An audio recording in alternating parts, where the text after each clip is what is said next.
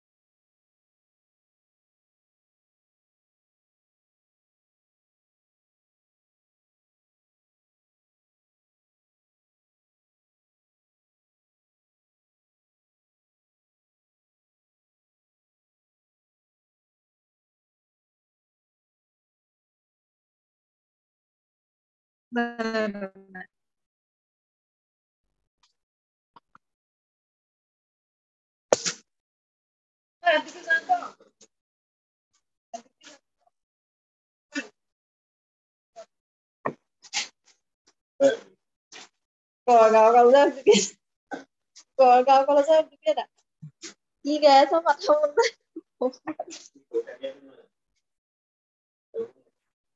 sao được ạ?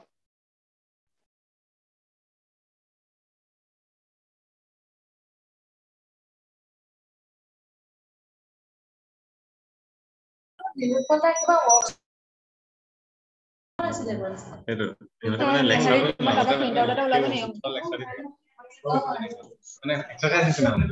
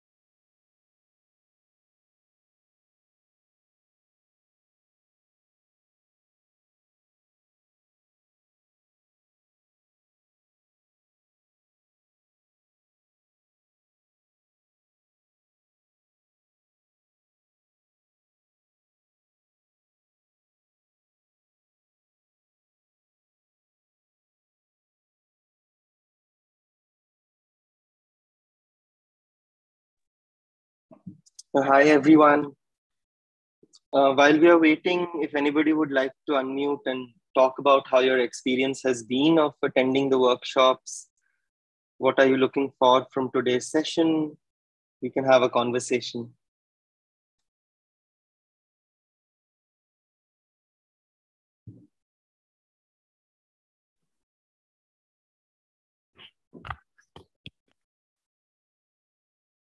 So, Sandan, are the other resource person joining? Okay. Yeah, they'll join soon. Please ask them to join because later they may be, if it is full, then they might have some problems entering. Right, I'll do that. Okay.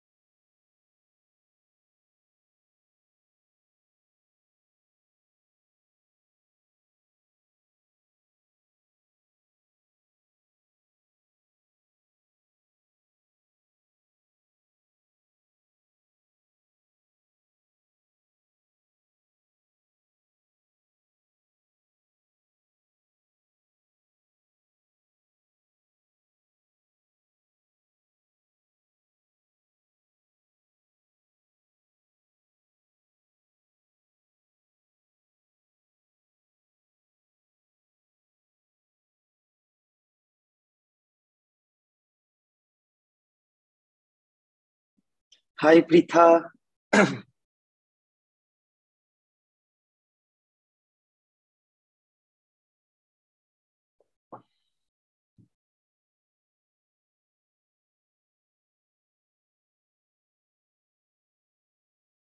Hi, Ananya.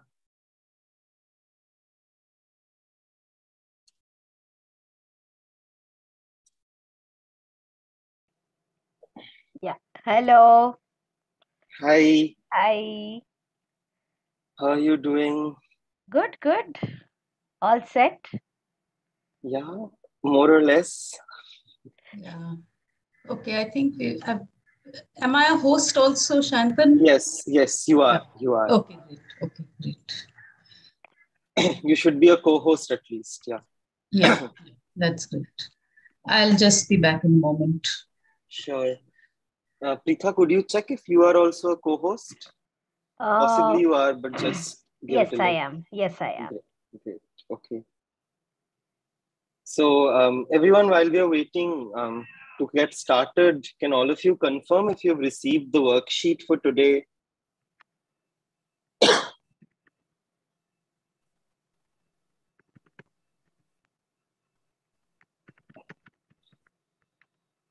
Once again, has everybody received the worksheet for today? Yes. Fantastic.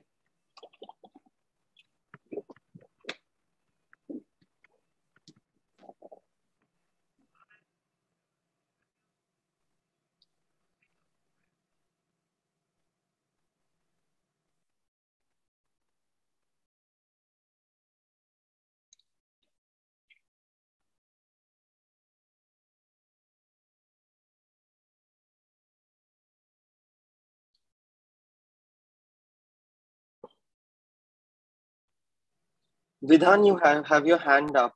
Would you like to say something before we get started?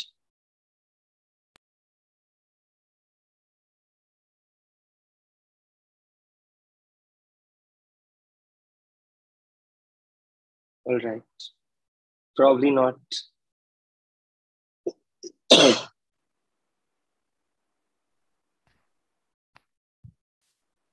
Hello, Pritha Chakravarti ma'am. Good afternoon. Good afternoon, Shamulina. Yeah.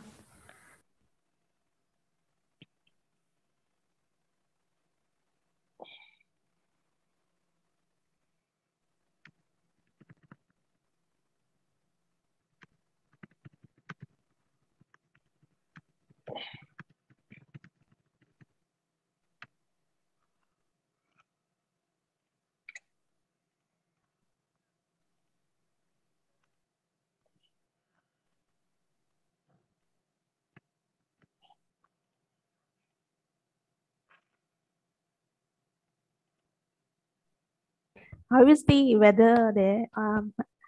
It's raining here in our place. Oh wow! I mean, Okay. that's such a relief to hear for We me. wished. Yeah. I am in Hyderabad, and at this Oh, moment, I see. Hyderabad is a hellhole. Hyderabad I is see. where hellfires have risen, and we are all getting roasted. I think Pune is not very different. Possibly Same condition. Yeah, So just we a were little more humid than Hyderabad. we were wondering in the morning whether we should wear some kind of warm clothes. So it's a nice weather here. It's unbelievable. I was in Bangalore a few days back and I was mesmerized by the weather. Like 15 minutes of heat and then beautiful hour-long rain. So at least in Hyderabad, I'm getting nicely roasted. Okay, Prasanta Barik also says heavy rain with storm here. Somebody hello. please send some rains this side. Yeah. Chennai is also back to being, let's say, more than a little warm. Good afternoon, Dr. Dasgupta. Good afternoon, Shamima.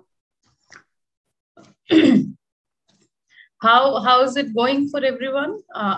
Did you send our message about possibly joining from computers if possible? Did you get any responses on that?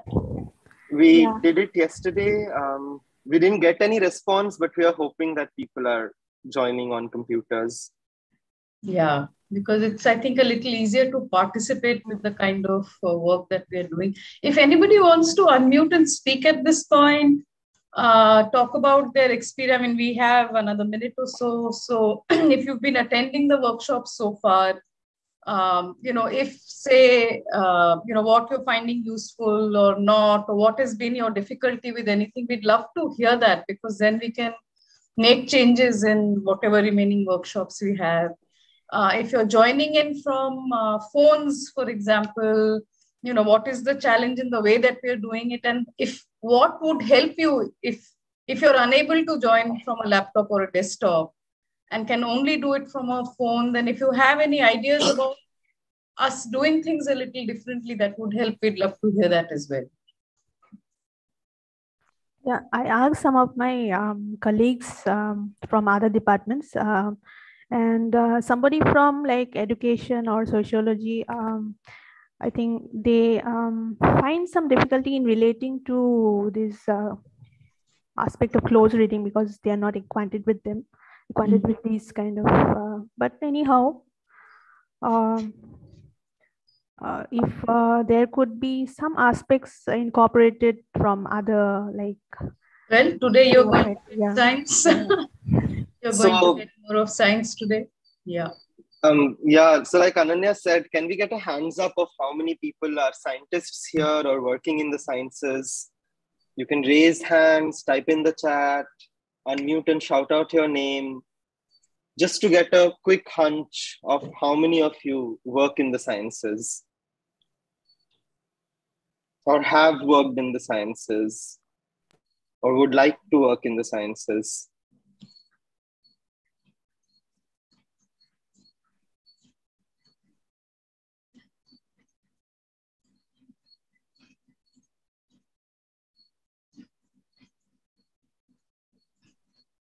Come on, I can't be the only person who's from the sciences here. I'm sure there are more people who've been in the sciences, right? Yesterday we had a chemistry faculty come in at the end of the workshop. Is she here today?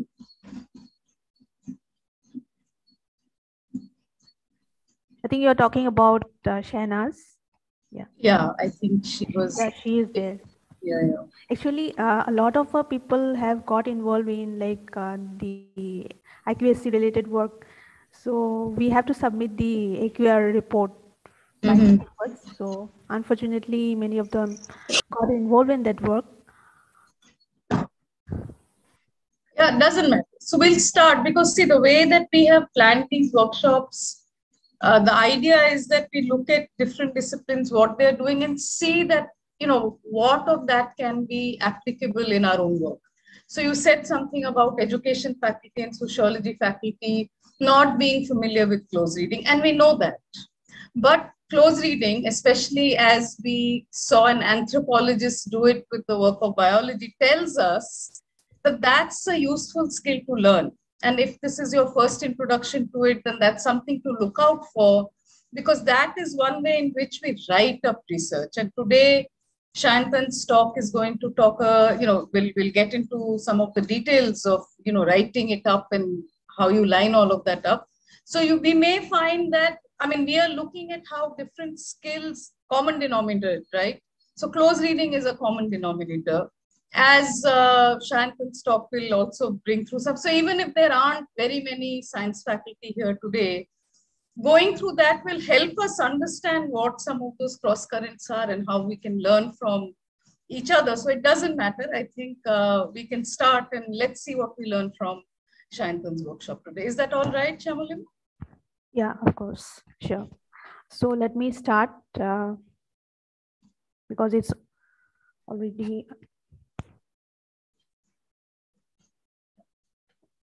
Okay. So welcome to all the participants. Very good afternoon. And today we have Sayantan Datta as the speaker. Let me give a brief introduction.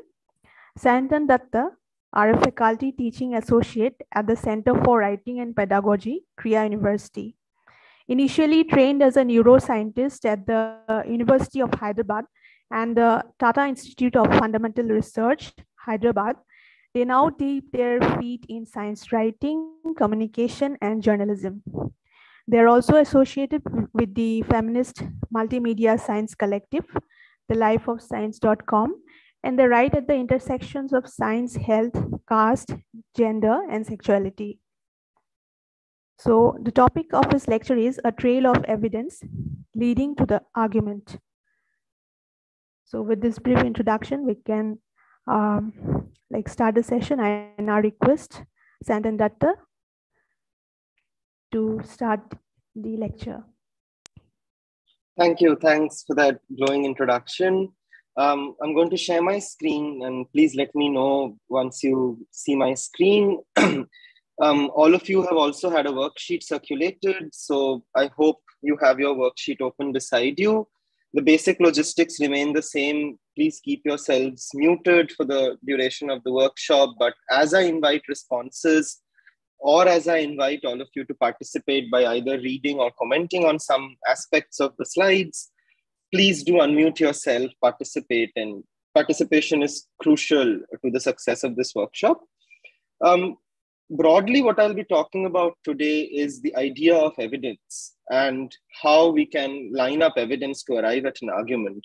And the reason why we want to spend some time thinking about evidence is because evidence is crucial to academic writing. No piece of academic writing in any discipline happens without putting together evidence and an argument that is derived from evidence. So we do want to spend some time thinking about evidence and spending some time thinking about how we write evidence.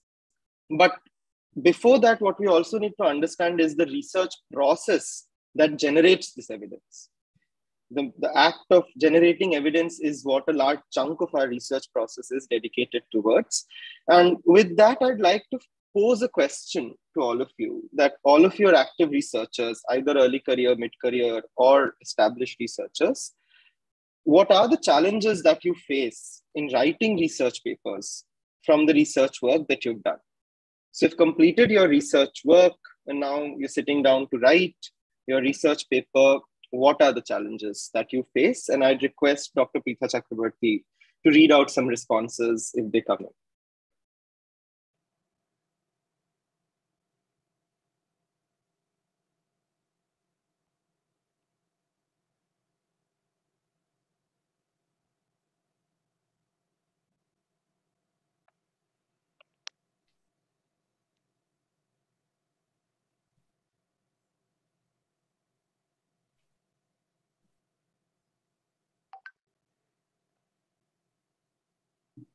Probably everyone is still warming up.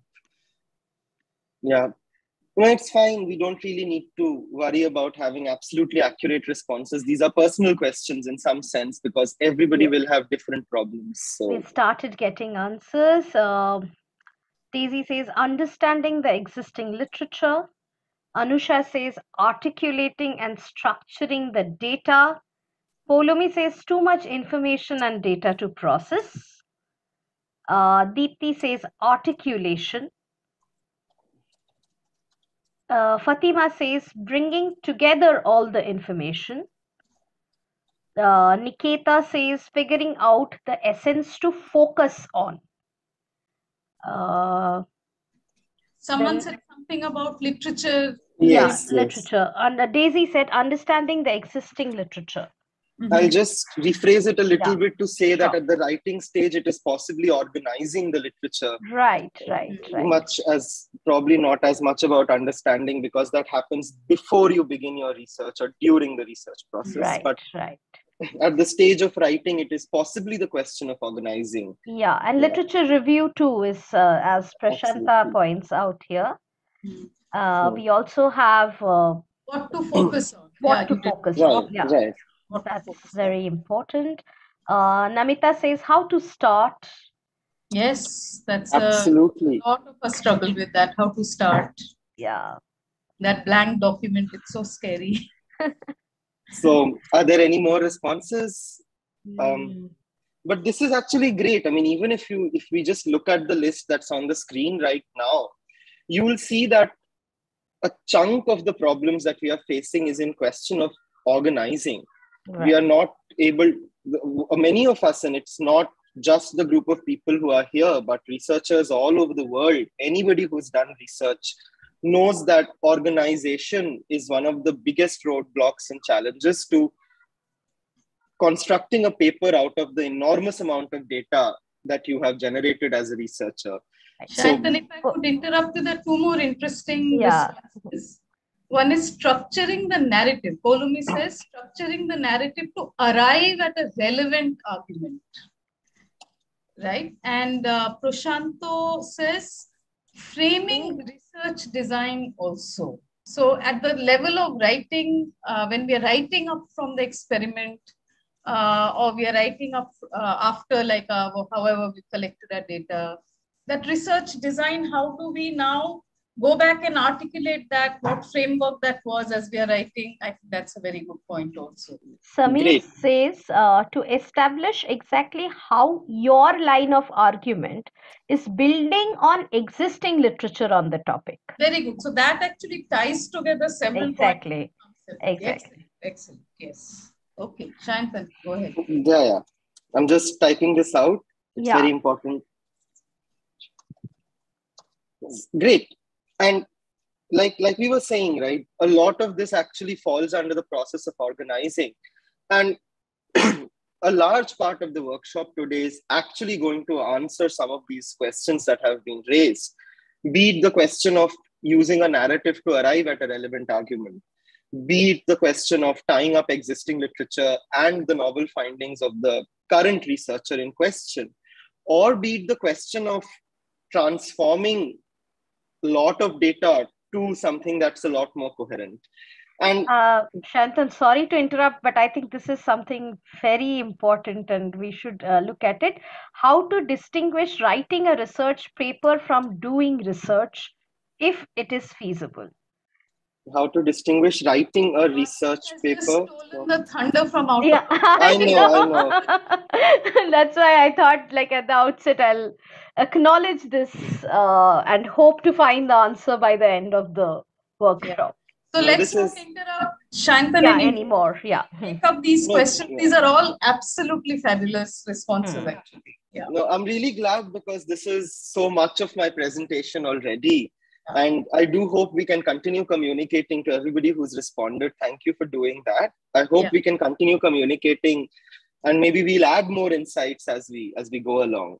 So as you've already noticed in all the workshops from Kriya CWP team right now, our method is actually very simple. We go back to exemplary texts and we want to understand how to write from the act of reading, from the act of closely looking at exemplary texts.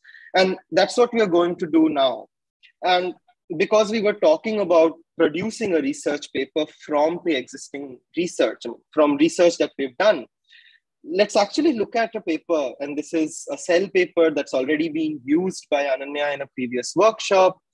And for those of you who know, you'd know that Cell is one of the most highly impactful journals in the world, definitely in the field of life sciences. It's extremely, extremely well known. And this is an extremely relevant paper as we speak in the middle of the pandemic. So my question is simple, which is, if you look at the slide and the images that are on the slide, what do you notice? What are the elements that start popping out immediately? Again, there's no right or wrong answer. So just give it a skim and you might very well start answering.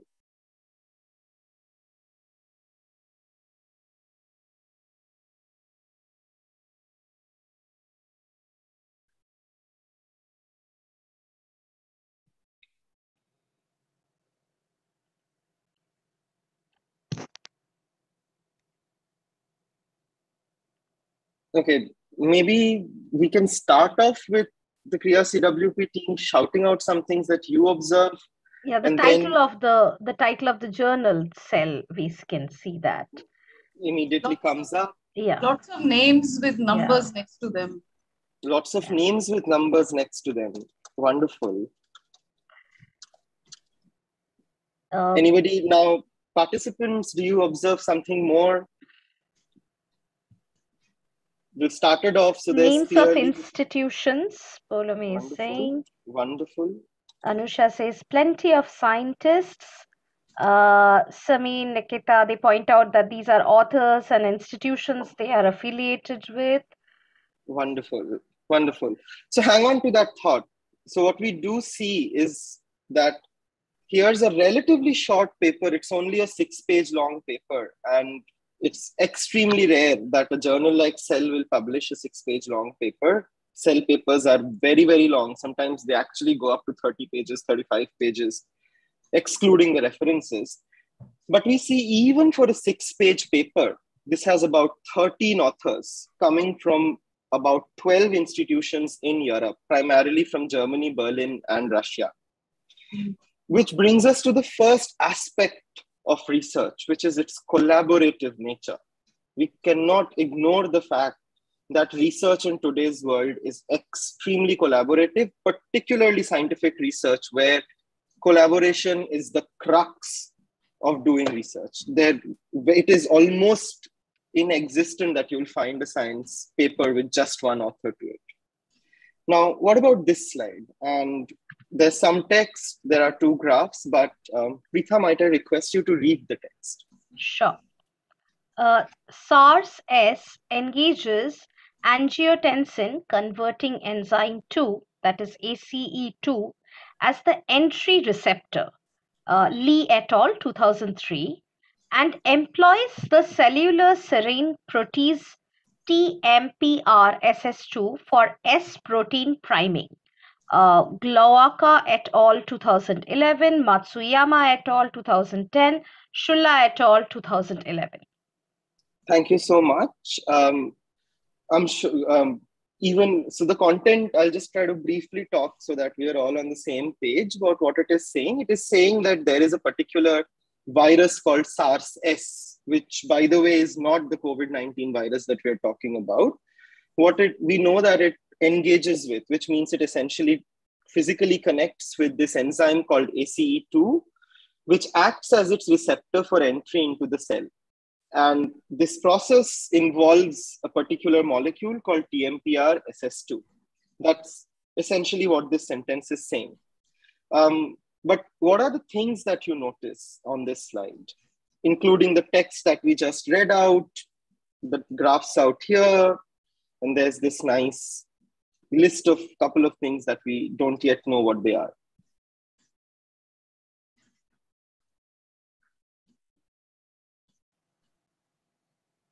And maybe ask you. Graphs, So, Wasif says graphs. Graphs, we start noticing graphs.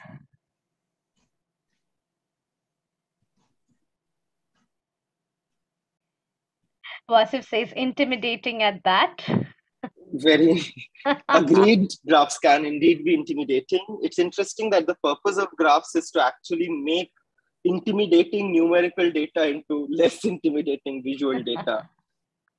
Ananya, you're muted. You should do a workshop with us on graphs at some point, but that's another story. I noticed that the verb engages in the SARS-S engages tells me that this is about process, perhaps. Exactly, you're correct. This is talking about process. But Ananya, do you notice something more Anush, in the text? Can I read out some from the chat meanwhile? Yes, yes. Yeah, Sure. Anusha says bibliographic references like Glowacka et al. Exactly. Polomi points out the et al. Hinting to collaborative work again. Mm-hmm. Good. Great. Now, what do citations indicate in academic writing? So we see there are citations which are in text, like this one. And we see that these citations are going to eventually appear in the works cited list or the reference list at the end of the paper. But why do we cite? What does a citation indicate?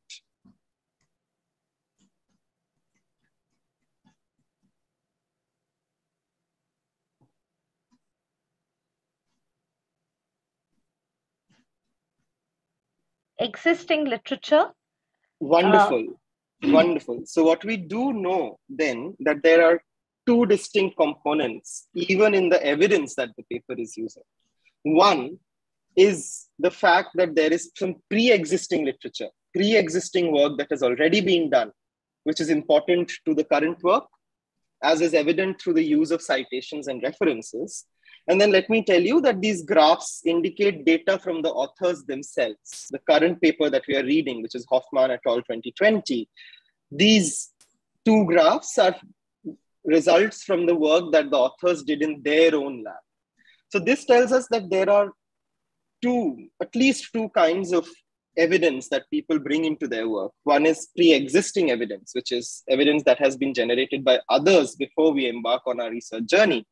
And then there is evidence that we generate as researchers while doing our own work. And at this moment, having read the science paper, we see things that have popped out. We see that it's a collaborative effort. There's a title, and the title is very interesting because the title gives us what the paper is arguing right at the beginning. It tells us that there are 13 authors in about 12 institutes that have participated in the research. It tells us that there is some pre-existing work that is important to the current work. There's some new data that has been generated, and everybody has been credited both in text and in the works cited list at the end. Now, Shantan, Nikita points out something, and maybe this is something we can take up later also. which is about, I'm not sure about science papers, but social studies bibliography gives me some idea about the politics of the author. Yeah, that's a very, very interesting question. Yeah. Let us actually take it up a little later. Exactly, yeah. It's a great, great question. Thank you, Just Niketa, flagging for it. giving that. Yeah, absolutely. Yeah. Now, let us try to see as we read the scientific research paper, what is the process that starts emerging? So once again, Ananya, I'd request you to read the first block of text, if it's visible. Yeah, it is. In December 2019, a new infectious respiratory disease emerged in Wuhan, Hubei province, China. Huang et al. 2020, Wang et al. 2020, Zhu et al. 2020. An initial cluster of infections was linked to Hunan seafood market, potentially due to animal contact. Subsequently, human-to-human transmission occurred, Chan et al. 2020, and the disease, now termed coronavirus disease 19, COVID-19, rapidly spread within China. Should I read the second one as well? Not right away, but thank you so much. Okay. So this is actually at the very beginning of the paper. This is probably the second paragraph, where what the authors are essentially doing is that they're telling us how did this paper come into existence. And it's no wonder that scientists, biologists, virologists especially, a pandemic was raging and they started noticing the pandemic. And much like scientific inquiry begins, it starts with observation of natural phenomena. And here you see a natural phenomena, that of the pandemic happening. But notice that even here, you see people who have characterized the pandemic and who have characterized the human-to-human transmission occurring in the pandemic. These are things that have already been done, and the authors make it clear. Samir, might I request you to read the second block of text? Sure. A novel coronavirus, SARS coronavirus 2, SARS-CoV-2, which is closely related to SARS-CoV, was detected in patients and is believed to be the etiologic agent of the new lung disease, Zhu et al. 2020. Thank you so much, Samir. So here, what the authors are telling us that somebody called Zhu and colleagues have already identified the causing agent, the causative agent of this pandemic. So COVID-19 is caused by a virus called SARS-CoV-2. And we already have an idea about SARS-CoV-2. So now that there is a pandemic and there is something causing the pandemic, and you know these two information, what do you think is the next logical question that one should ask?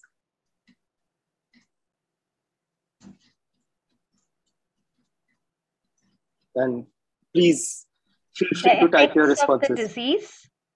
Okay, the effects of the disease is one question, but we do know that it's a lung disease. So there is a respiratory issue that is coming up. It's a new infectious respiratory disease.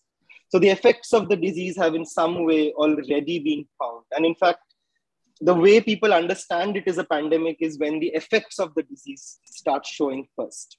And Deepti says how to control it. How to control it is a great point, but there's a step before that.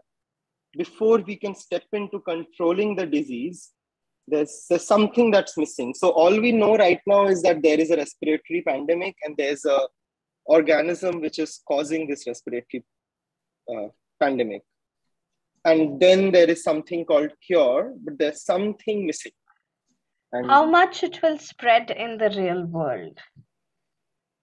Very important question, but still doesn't take us to the idea of cure. How is it different from what we know about SARS-CoV? Fantastic point. So now let's try to understand from that question. So what is it that you're trying to say when you're saying that how is this different from SARS-CoV? And please go ahead. Do we have any previous work on study on it? How the transfer of the virus takes place? Great. So now if I was to put together some of these questions, the broad question that emerges is, how does this causative agent cause the infection? At this moment, and it's great that we've actually broken this big question down into smaller questions, which is the question of, is there a similarity between another causative agent? And these are actually very valid processes. But the big question that emerges, if we were to put these together, is how does SARS-CoV-2, which is, by the way, a novel coronavirus, which answers, somebody said whether we know much about this virus. We don't, because it is a novel coronavirus. How does SARS-CoV-2 cause an infection?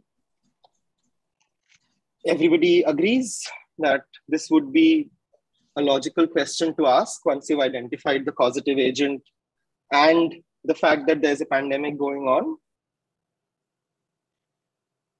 Okay, so here is how reading the paper tells us that the SARS-CoV-2, how is it causing an infection?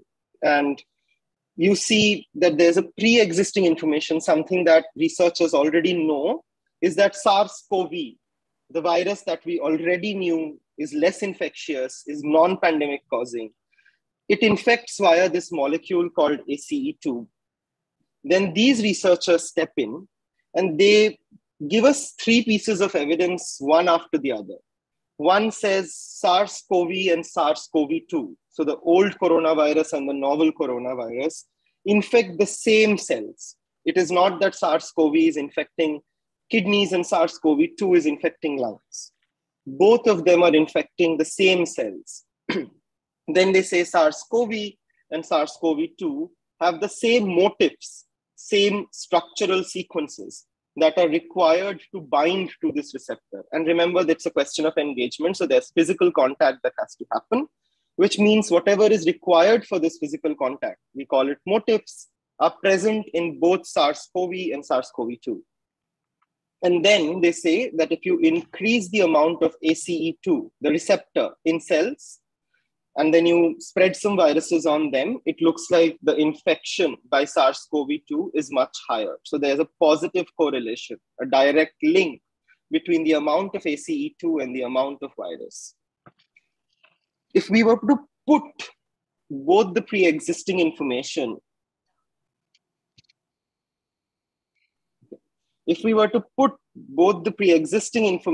and the new information together, we understand that SARS-CoV-2 probably infects via ACE2. This is an indication that ACE2 is the molecule that is being used by SARS-CoV-2 to infect cells. And if I were to map it out in terms of structure, in terms of how evidence has been lined to lead us to an argument, we see that prior evidence followed by novel evidence 1, novel evidence 2, novel evidence 3, leading us to an argument. Right? I hope everybody is with me on this. Are there any questions with respect to the mechanism? Are there terms that I couldn't explain properly? But at least I hope that everybody understands that there's an element of prior information and there's an element of novel information, which seems to have been put together very neatly. It's one after the other, leading us to an argument. So then my question is, where is all the problems that we were talking about? Where is the mess that we started with? And is the process of research so neat, so sorted? Because when I read the paper, there is no mess. It's all step 1, step 2, step 3, step 4, argument, and there's only one way to reach at that argument.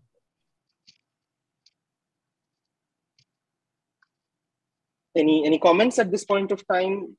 No. Especially from people who have done sciences or been in the sciences, do you really think that scientific research looks so neat? Because the paper gives me an impression that it is neat. And at this moment, everything looks very sorted. So is it just us who have so much mess to deal with and so much data to generate? And I answer that right away to say that that's not true. And hopefully over the rest of the presentation, we are going to see that writing is the process that will help us generate neatness, generate coherence as we deal with the mess of data and evidence that we have generated.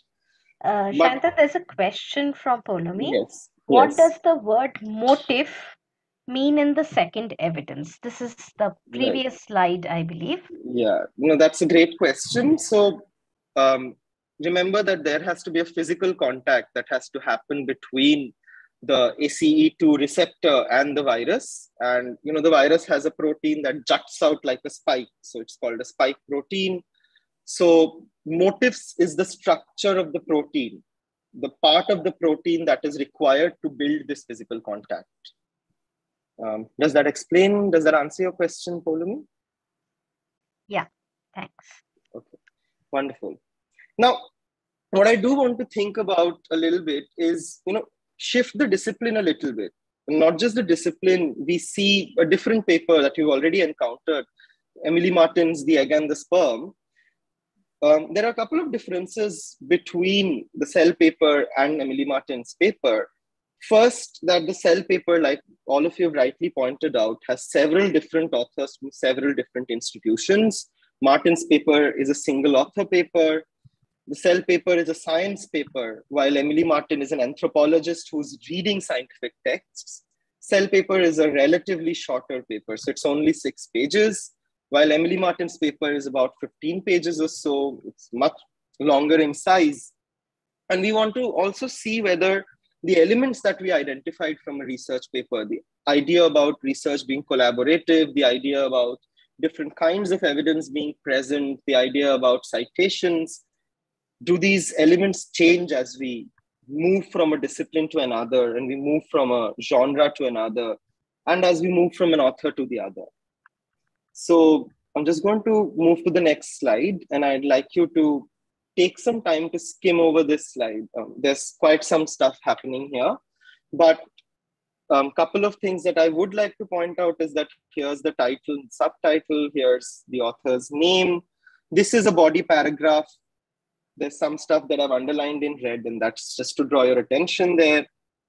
And there are these 2 tiny blocks of text, which we call footnote because it literally appears in the footer of the paper. Right, so you see a chotu 2 here, you see a chotu 2 here. So what are the stuff that you notice? Again, take a minute, let your eyes run over this and give me what's happening.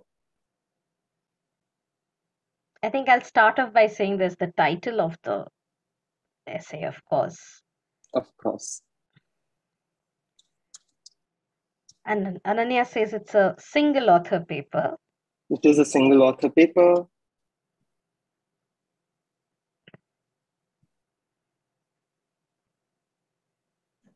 Polomi notices acknowledgements. Wonderful. There's acknowledgements. And Polomi, please do hang on to that thought, because I'm probably going to pick your brains in the next slide about acknowledgements.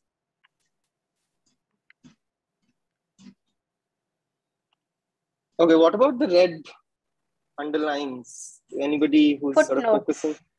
Samir says footnotes. There are footnotes. And it's interesting because the previous paper had no footnotes. There were 0 footnotes in the previous paper. In fact, science writers are discouraged from using footnotes like anything. So what I've done here in this slide is just put some of the text together in a more readable fashion. And I'm going to invite Polomi to start reading the block of text here. The footnote that starts with portions.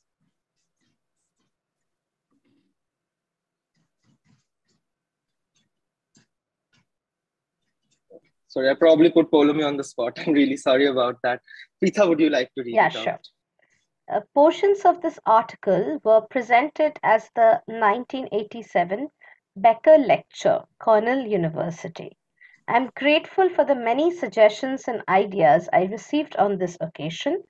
For especially pertinent help with my arguments and data, I thank Richard Cohn, Kevin Whaley, Sharon Stephens, Barbara Duden, Suzanne Queckler, Lorna Rhodes, and Scott Gilbert. The article was strengthened and clarified by the comments of the anonymous science reviewers, as well as the superb editorial skills of Amy Gage. Right. Now, let's pause for a while.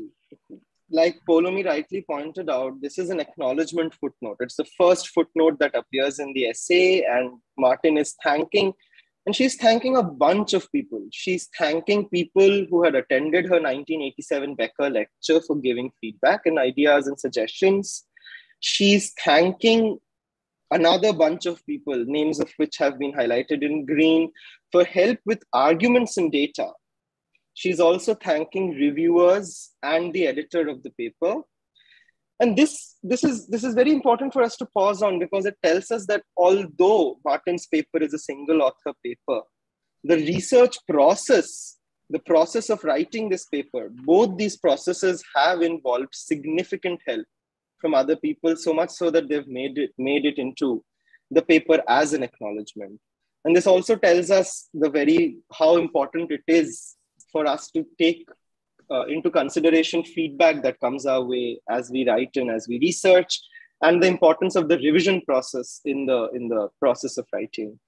Preetha, would you now like to read the second footnote, one on the right? The textbooks I consulted are the main ones used in classes for undergraduate, pre-medical students or medical students, or those held on reserve in the library for these classes during the past few years at Johns Hopkins University. These texts are widely used at other universities in the country as well. Right. So here Martin is telling her what her sources are, what her primary source for research is. And we are told that the primary source for research is these textbooks that are used in pre-medical, undergrad pre-medical schools, or even people who are pursuing medicine read these textbooks. Even other universities, especially in the life sciences departments, often use these textbooks. So Martin is going to consult these textbooks as her primary sources.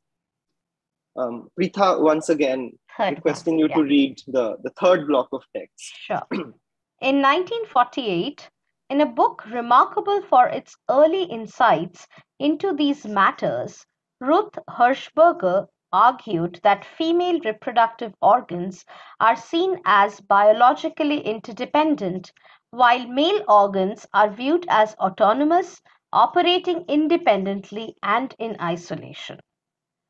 At present, the functional is stressed only in connection with women. It is in them that ovaries, tubes, uterus, and vagina have endless interdependence.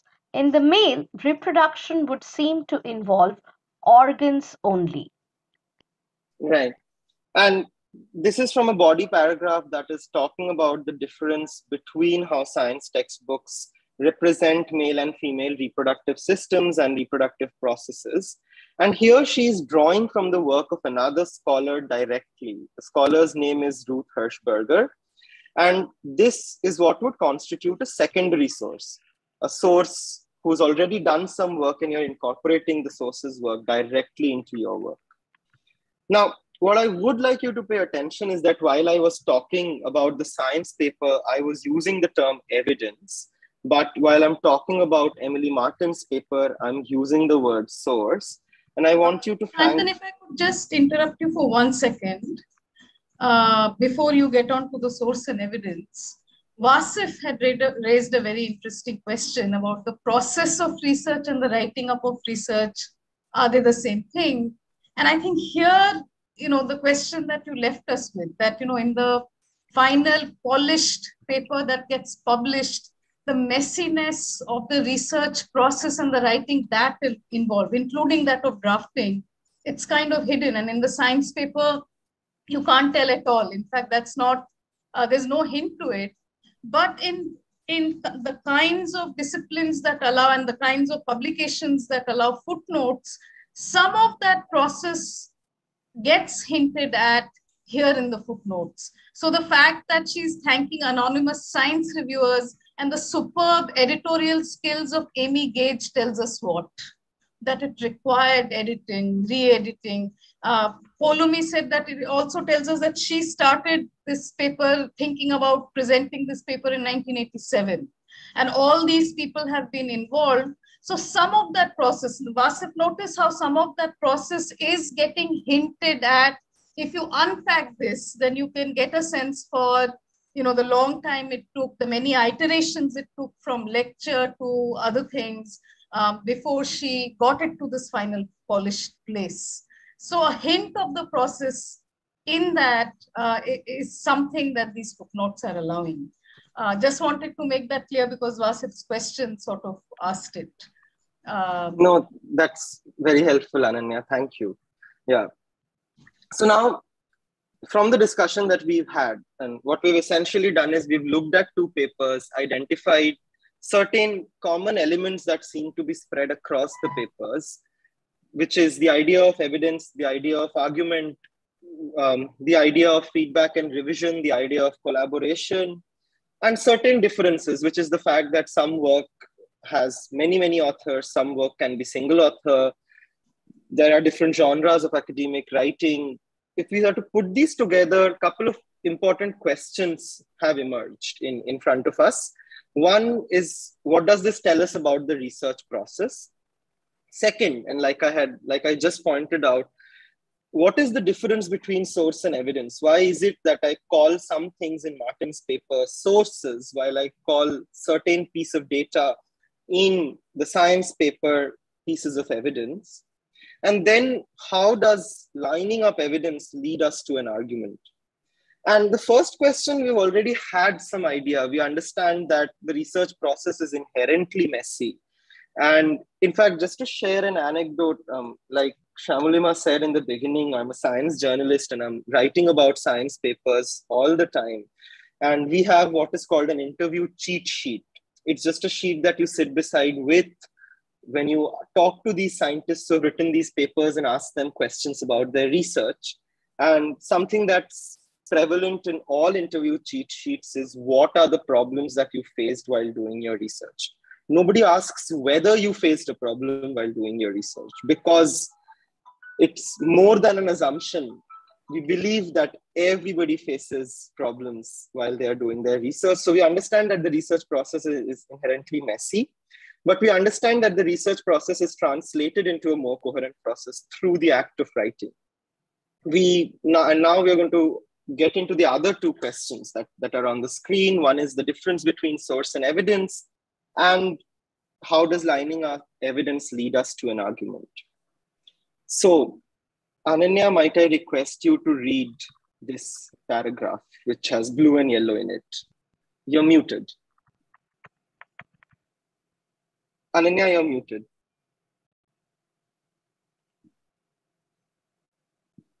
Yeah. Okay. Ovulation. Okay, before I read this, there are some questions about why are some sources primary and why are some sources secondary. And this might make it easy for you to understand that, Poulomi.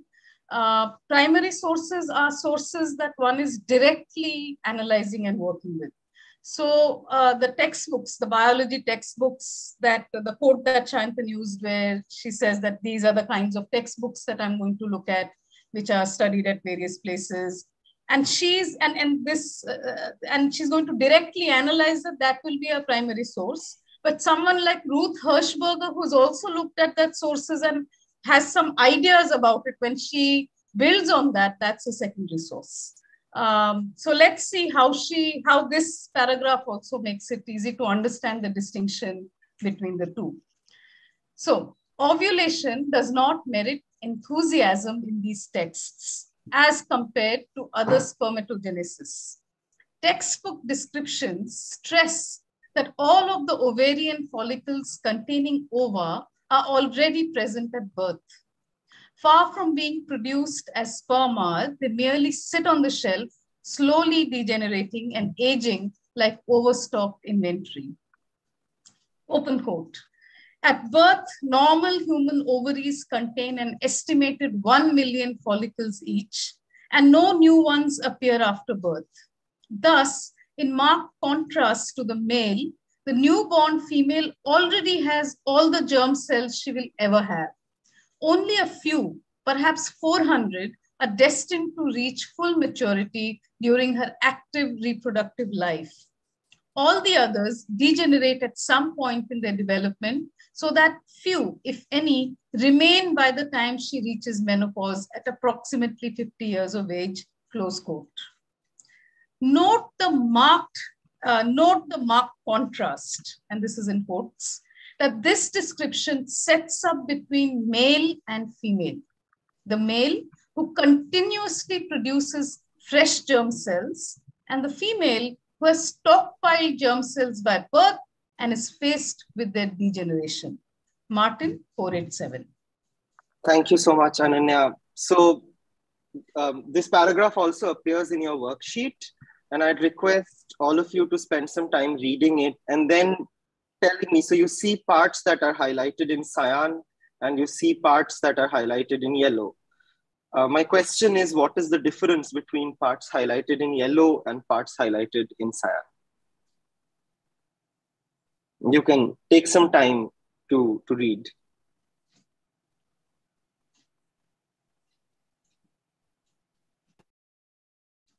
Ritha, you can read out responses as they start coming in. Sure.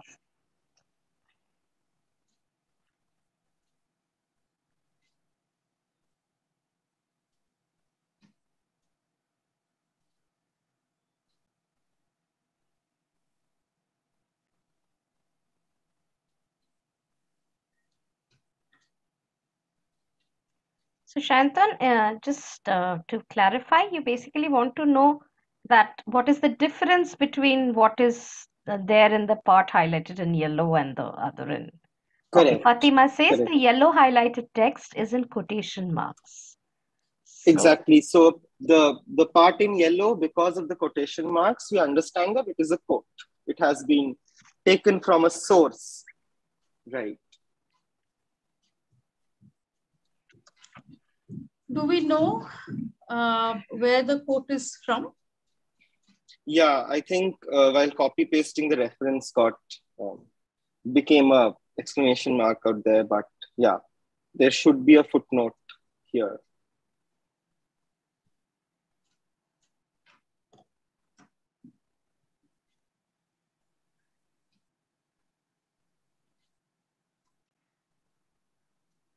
Polumi has a response. Yeah. Paulami says that the cyan part is the analysis, Emily Martin's analysis, interpretation of the quote and connecting it to her larger argument. Okay.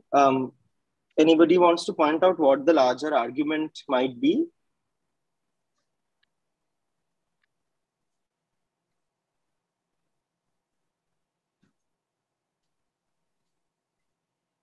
Okay, let's take a few more responses in terms of similarities and differences. Sorry, differences between yellow and cyan.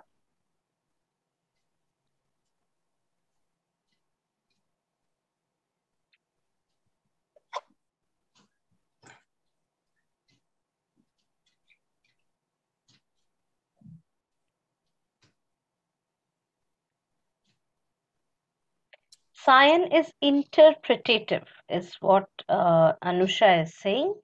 Correct. I mean, so it is an interpretation of the quote in some sense. It's a reading of the quotation. Samit Chopra says the quote is used as a source. The text highlighted in cyan uses the source as evidence.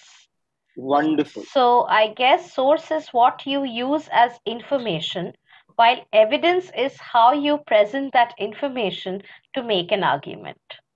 That's wonderful. Thank you so much, Sami, for saying that. And that's exactly what we are going to think about in this slide.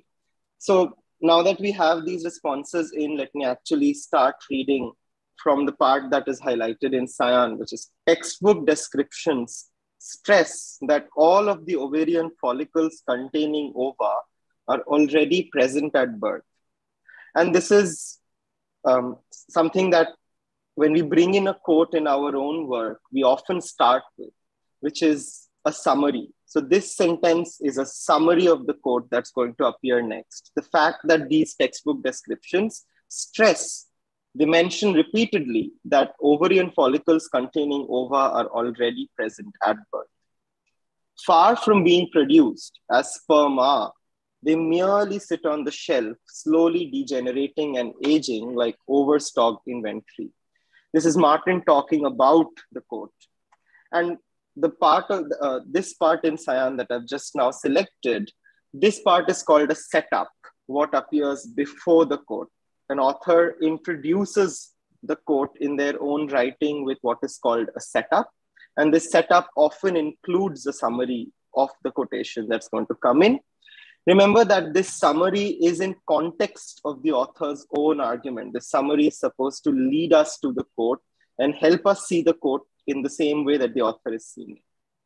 Then comes the quote, which is, at birth, normal human ovaries contain an estimated 1 million follicles each, and no new ones appear after birth. Thus, in marked contrast to the male, the newborn female already has all the germ cells she will ever have. Only a few, perhaps 400, are destined to reach full maturity during her active reproductive life.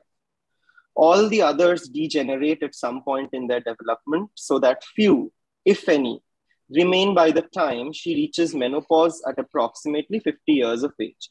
And as we've read the quote, we now see that the two sentences at the beginning, the setup, was a summary of the two parts that you see in the quote. One is the fact that ovarian follicles are already present at birth, and the fact that they degenerate and age like overstocked inventory. Now let me read the part that comes next. Note the marked contrast, and the marked contrast is quoted from the quote, that this description sets up between male and female.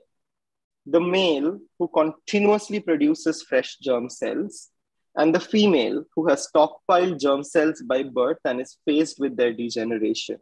And that quotation marks beside marked contrast should remind you of something that you witnessed yesterday, which is the act of close reading. This is actually paying attention to the quote that Martin is using to come up with an insight of your own. And this tells us, like Sami rightly pointed out, that what transforms a source into evidence are four things. One is the act of quoting itself.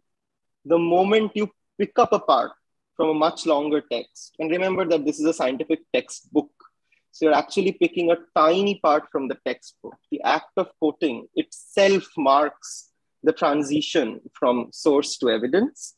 We also see a setup that includes some summary of the quotation in the context of what the author is trying to say. We have some analysis that has been pointed out, and this analysis here is through close reading of the text, through paying attention through the text that comes up. And this analysis has to eventually make a point. The point being ovulation does not merit enthusiasm in scientific texts as compared with spermatogenesis. So four things: the act of quoting, the setup in context of the author's own argument, analysis in a particular frame, and using that analysis to make a point makes a source into evidence. I'm just going to spend 30 seconds putting these down on the slide so that when I share the slide, these are there.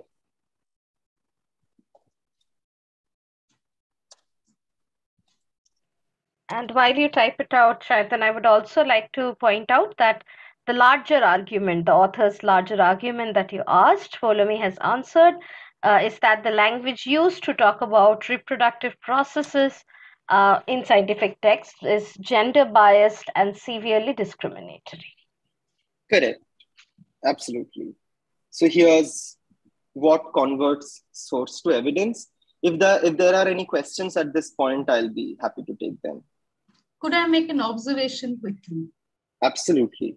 Yesterday, there was a participant, I don't know if she's here today, but had said that when I was reading Emily Martin, I noticed she was really funny and I was chuckling. And that bit of funniness and chuckling is there actually as a part of her setup. When she says, far from being produced as sperm are, they merely sit on the shelf, slowly degenerating and aging like overstocked inventory. Now, that's not part of the quote at all, but this is a very sarcastic take on, okay, so sperm, the production of sperm is this active work, whatever, but, eggs are just sitting there like overstocked inventory. And so this is also where you hear Emily Martin's voice. We often talk about voice in writing, and here is where you clearly hear her laughing and making fun and being sarcastic. And it's part of the setup, and it's part of us, and it's up to us to be able to, notice it and see what she's doing with that. That's wonderful. Thank you for saying that, Ananya. But yeah, if anybody has any questions in terms of what makes source into evidence, happy to take it. Any observations, any comments at this point? So why do scientists, so this is my question, why do scientists not call their references sources, but why is it directly evidence?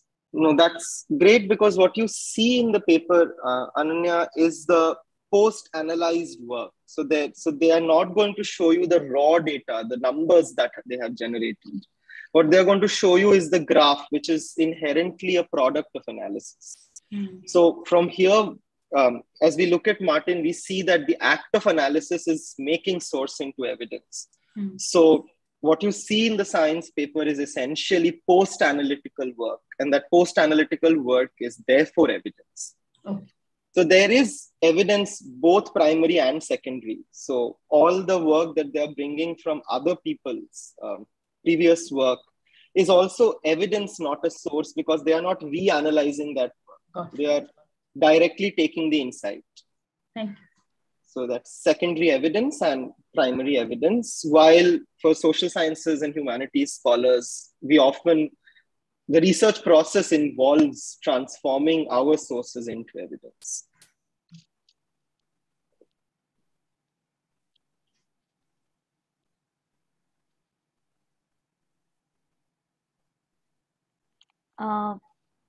Polumi also has a question, which is, we also hear about counter evidence in Tolman method of argumentation. For that as well, we need sources. Could you talk about that as well? I'll try. So if I understand correctly, the Toulmin method of argumentation is the one where you have an argument and the author themselves think about a counter argument and then follow it up with a counter argument, which is often, if you notice, Polumi, philosophical texts are written in the Toulmin's method, like argument, counter argument, counter argument. Sometimes counter argument, so on and so forth. And you're correct in saying that you need sources for that. But the question is that as you're writing, you've already worked with the sources. And what the Toulmin method is making you do, it's actually pushing you to imagine, to speculate what an opposition, somebody who's reading your work, might be responding to. So you're already formulating that response, going back to the sources that you've worked with and building the counter argument. And then for the counter argument, you are now getting back into your own shoes, thinking about how you would respond to this theoretical entity that is countering your argument. Again, going back to the same sources, coming up with a counter argument. So you definitely need sources to form arguments. There are no arguments which are going to come up without sources. But often the work is going to be limited to the sources that you are using for the piece of writing in general. And if we have read Emily Martin, and I'm hoping by now everyone has had enough time to read all the sources, there's example of this in Martin's essay too. In another section, she will go on to look at the texts which don't actually do this, where the female reproductive process is not necessarily passive. And she will go to those texts as well, but then show you how they are operating off yet another stereotype. So if the female reproductive process is not passive, and if it is active, then there are other negative stereotypes of domineering female presences that are also very dismissive, and that language carries that, right? Yeah. So Martin also does that. So it's here she's noticing passive language of passivity. There in another section, she will notice that then it's, Harpy and Harridan and What is the dominatrix, right? So another set of stereotypes that come from, so it's either passive or it's domineering in a way that makes it easy to dismiss. And also, I mean, Yeah. Martin does it several times. You also see the cybernetics. So on one hand, Martin proposes cybernetic theory as a better way than reductionist science, and then later says that cybernetic imagery has its own problems. So yes. you see this. There's another paragraph where I remember Martin says that the proper analogy of ovulation is not sperms but spermatogenesis, and so you will see this happening constantly in Martin. What is important to notice is that the different ways. So what you're essentially doing as you're moving from the argument to the counter argument, Poulomy, is you're changing your frame of analysis of the same source. You are changing your approach, which is leading you to an argument and then its counter argument and then its counter argument. So it's more of a framing question. But of course, you're working with sources, and oftentimes you are going to use very similar strategies of analysis. Yeah, and this is useful, Poulomy, because these are strategies and techniques that become useful in writing up the research, right? When you are beginning to work with evidence, what are the various ways in which you line them up? And this, making sure that you are accounting for counter arguments that people who will read it will make is a part of the way in which you line up evidence. So it's very useful that you brought this up. Thank you, Poulomy. Absolutely, absolutely. Thank you. Any more questions before we move on? I do have 2 more exercises for us to do. All right, I'll take that silence as a no for the time being, but please feel free to raise questions during the Q&A session. Preetha, I'd like you to read this paragraph, please. Sure. In order to elucidate why SARS-S and SARS-2S mediated entry into the same cell lines, we next determined whether SARS-2S harbors amino acid residues required for interaction with the SARS-S entry receptor ACE2. Sequence analysis revealed that SARS-CoV-2 clusters with SARS-CoV-related viruses from bats, that is SARS-CoV, of which some but not all can use ACE2 for host cell entry. Figure 2a, figure S2. Analysis of the receptor binding motif, RBM, a portion of the receptor binding domain, RBD, that makes contact with ACE2, Lee et al. 2005a, revealed that most amino acid residues essential for ACE2 binding by SARS-S were conserved in SARS-2S, figure 2b. In contrast, most of these residues were absent from S proteins of SARS-CoV previously found not to use ACE2 for entry, figure 2b, Geeth et al. 2013, Hoffman et al. 2013, Menicheri et al. 2020.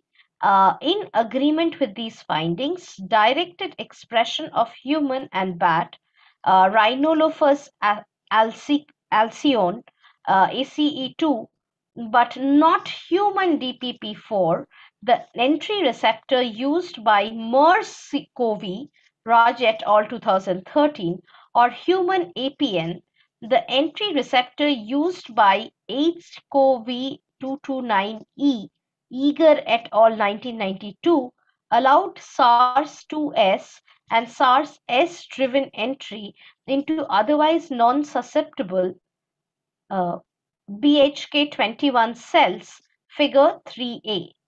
Moreover, antiserum raised against human ACE2 blocked SARS-S and SARS-2S, but not VSBG or MERS-S-driven entry, figure 3b.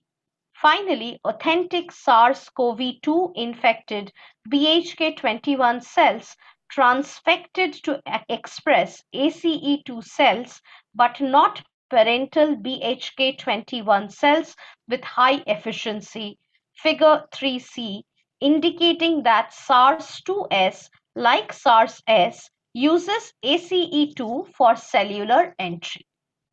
Thank you so much, Preetha, and I'm really sorry for making you read this out aloud. Evidently, it's not an easy task, and hence you have the stereotypical imagery of a scientist who's burying themselves into their paper rather than reading it aloud. And I'm probably glad that they do it. But anyway, what I'm going to try to do is, before I make all of you do the task, just sort of break this process down a little bit. You do understand this is hardly a 200-word paragraph. And in this 200-word paragraph, you have 10 different terminologies and probably 15 different citations that have already come in. And science papers often look the same, but let me just try an attempt. We'll see if the attempt is successful. But you note that the paragraph starts by saying what the researchers wanted to do. So they wanted to understand whether SARS-S and SARS-2S, spike protein of the previously known coronavirus and spike protein of the new novel coronavirus of COVID-19, why do they infect the same cell lines? They find that, proteins are made of amino acids. They find that amino acid sequences of the spike proteins are extremely similar. And they checked with other SARS-related COVID viruses, and they see that, there's a bunch of SARS coronaviruses that use ACE2. There's a bunch of SARS coronaviruses that do not use ACE2, but use other receptors like like DPP4, APN, so on and so forth. So now what they are going to try to do is check whether our SARS-S2, the spike protein of the new coronavirus, the novel coronavirus, whether it interacts with ACE2 or whether it interacts with what some other COVID viruses have used. So be it DPP4 or APN, that's what they do. They find that not only is there a structural similarity between the SARS-S and SARS-S2, but also a functional similarity in the sense that SARS-S2 only infects through ACE2, but not the other receptors, which is DPP4 and APN. Finally, what they do is they increase the amount of ACE2 in certain cells. By the way, BHK is baby hamster kidney cells. So you actually kill baby hamsters, take out their kidneys, and then their cells. They actually increase the amount of ACE2 in baby hamster kidney cells, and they see that the infection by the novel coronavirus also rises, which indicates that SARS-2S, our novel coronavirus, like our old coronavirus, uses ACE2 for infecting a cell. Any questions at this point of time? At least, is some of the content in this paragraph a little more accessible? Okay. Preetha, little more accessible? Yeah, maybe. But I mean, it's okay. I think what is important is the structure of the sentences more than the specific content that is there. Like, I can understand that sequence analysis revealed that. So that means there is a process which reveals something, that is SARS-CoV-2 clusters with SARS-CoV related viruses from bats. So there is something that has happened. There's a particular process has taken place which has revealed something, of which some but not all can use ACE2 for host cell entry. So this is an information that is already pre-existent, which I can make out from the fact that the figures normally are marked as 2A, 2B, so on and so forth. But instead here it says figure S2, which is a different sequence of reference also, I guess. Fantastic. So Fantastic. I can make out like that. Maybe not the specificity of the content, but what exactly is happening. Great. No, that's wonderful. So as Polomi says, she gets the sense, Preetha says she gets the sense, and the sense actually is good enough for us to work with this paragraph. Vasif, I saw is asking whether they could have used more sentences.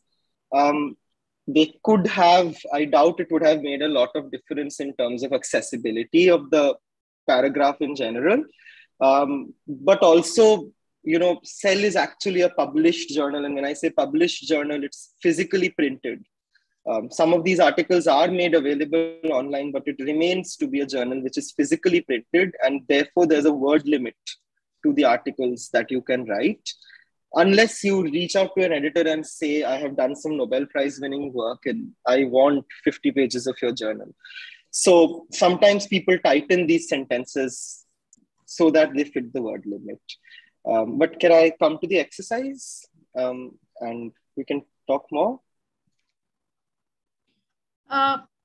Just one observation that I think the sentences and what comes in brackets after that, I think is what we need to notice. Which ones have brackets? What are they saying? I think that distinction, if we can make, I think we will get something. Yeah, which belongs to the, like what the authors have done and what is pre-existing, which they are taking from other, like people who have done other experiments before. So what I want you to do, everyone, is exactly this. You have this paragraph in your worksheet. And what I would like you to do is whatever part of a sentence that you think has been taken by the authors from pre-existing literature, please highlight it in green. Whatever you think is the author's own work, information that they have generated, data that they have generated, please highlight it in pink. And we can take about 5 minutes to do this, 3 to 4 minutes to do this, and then come back and you're going to tell me what to highlight on the screen. To start you off with, I have done it for 2 sentences. So sequence analysis revealed that SARS-CoV-2 clusters with SARS-CoV related viruses from bats is something that the authors did themselves, of which some but not all can use ACE2 for host cell entry, like Preetha pointed out, is coming from pre-existing literature. Then you have analysis of the receptor binding motif.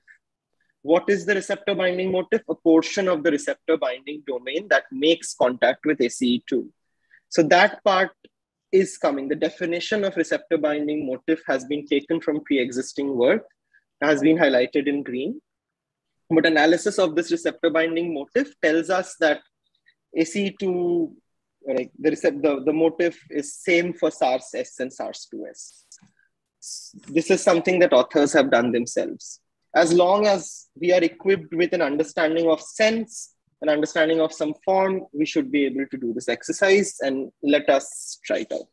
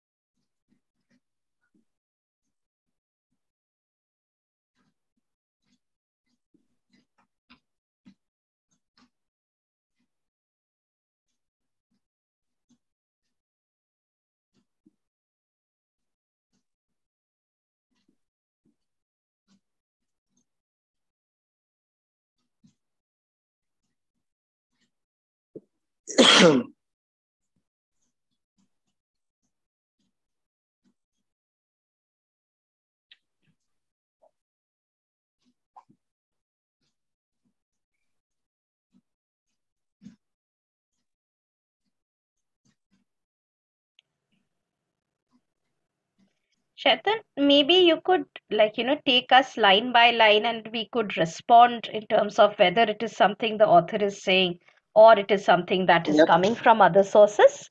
Yep, Yeah. absolutely. Just in case everybody is ready, has everybody done some highlighting already? Would you like to do this together? Daisy has already responded So with one. let's just start reading from here, which we've not highlighted, right? So in contrast, most of these residues were absent from S proteins of SARS-CoV, previously found not to use ACE2 for entry.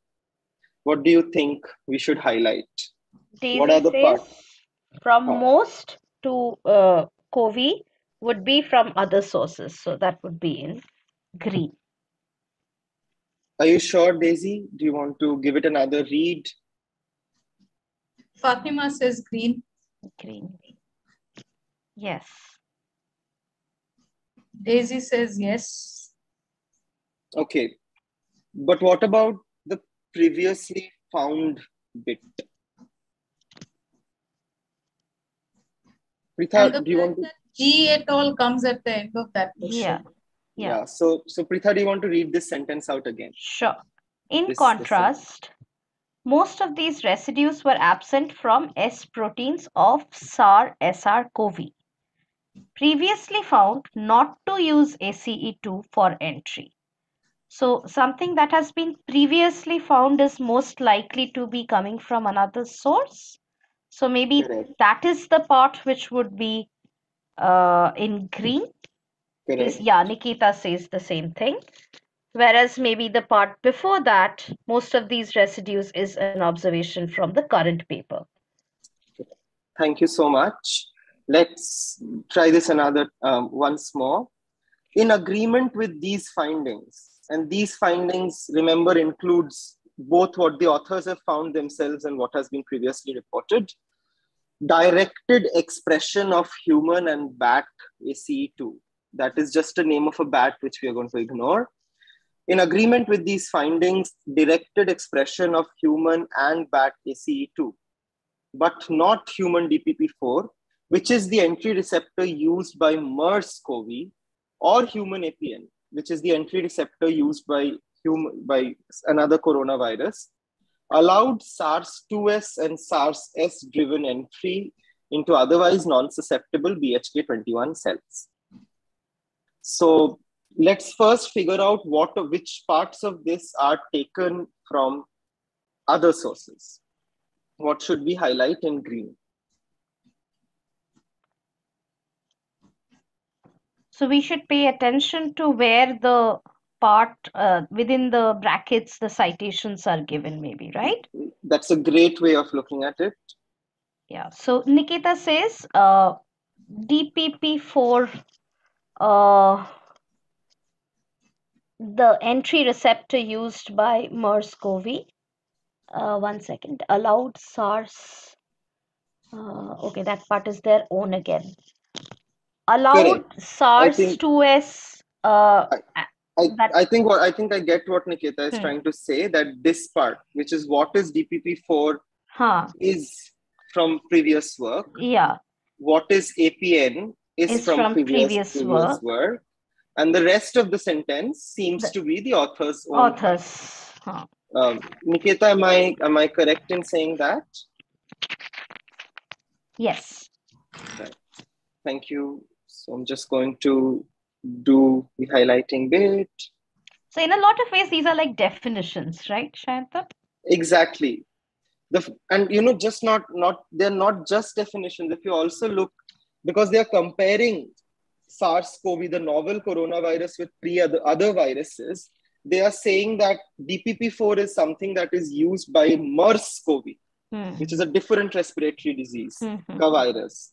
So it's both the definition of DPP4, but it is also the function of DPP4.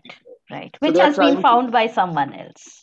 Correct. So similarly, APN, there is another coronavirus, which is 229E, and that uses something called APN to infect cells. They are saying that no, this SARS-CoV-2 is different from both MERS-CoV and human coronavirus 229E because it is not infecting through DPP4 or APN. But the fact that MERS-CoV infects through DPP4 or 229E infects through APN is something that they know from pre-existing work. Does that make sense? Yeah, and what is actually very interesting for me here is how, this the color coding has given this result where you have this pink and green and pink and green. It's almost like something is, knitting together of Exactly. their own and the sources saying. Yeah. So So let's just finish whatever sentences we have left and we'll get to see the paragraph in some better light. Moreover, anti-serum, and by the way, anti-serum is just antibodies, so don't spend so much time thinking about it. Anti-serum raised against human ACE2 blocked SARS-S and SARS-2S, but not VSV-G or MERS-S driven entry. So is there anything that has come from previous work here? Doesn't look like. Absolutely. No. So this is completely the author's own work. Finally, authentic SARS-CoV-2, which is actual coronaviruses, infected BHK21 cells transfected to express ACE2, but not parental BHK21 cells with high efficiency. Again, does there look like there's something that's coming from previous work here? No. Correct. So this is also the author's own work. So now, like Preetha was pointing out, you see an interspersing of evidence that has been generated by the authors themselves and evidence that comes from pre-existing research. And I want us to pause here for a bit and think about how have the authors arranged these different pieces of evidence to arrive at an argument, and see that the argument is actually at the end, saying the argument is an extremely simple one, which is that SARS-CoV-2, this novel coronavirus, infects cells using ACE2. And if you can stop ACE2 SARS coronavirus interaction, you might be able to prevent the infection. That's it. The argument is something that's extremely simple. But there is so much work that has gone behind this, also indicating some of the mess that has gone into doing this research. These experiments are happening in different labs across 13 research institutions, but being put together to lead us to an argument quite literally. The argument actually arrives after the evidence has been spread out. So I would love it if people could unmute themselves or put it in the chat about how you think this interspersing is working.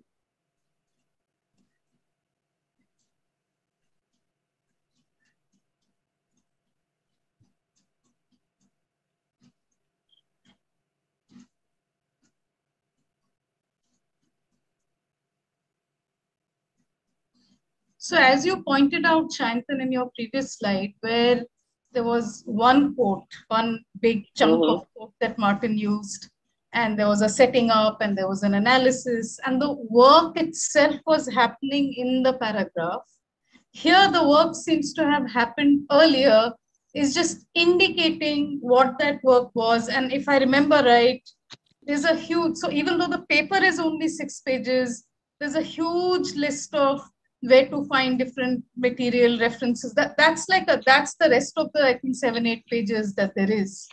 So there seems to be a disciplinary difference here in what work paragraphs are doing between scientific papers and how the social sciences, in fact, not just anthropology, but other social sciences, literary critics, how they are writing paragraphs and what work paragraphs are doing seems to be generically different. You're correct. You're correct. I want to respond to the questions that have come up from Nikita and Samir, because I think that might also help us think about the paragraph in an interesting context. So firstly, I'm very happy to hear that it now seems seamless. But this seamlessness, Nikita, is what we're trying to hint at, is a product of writing.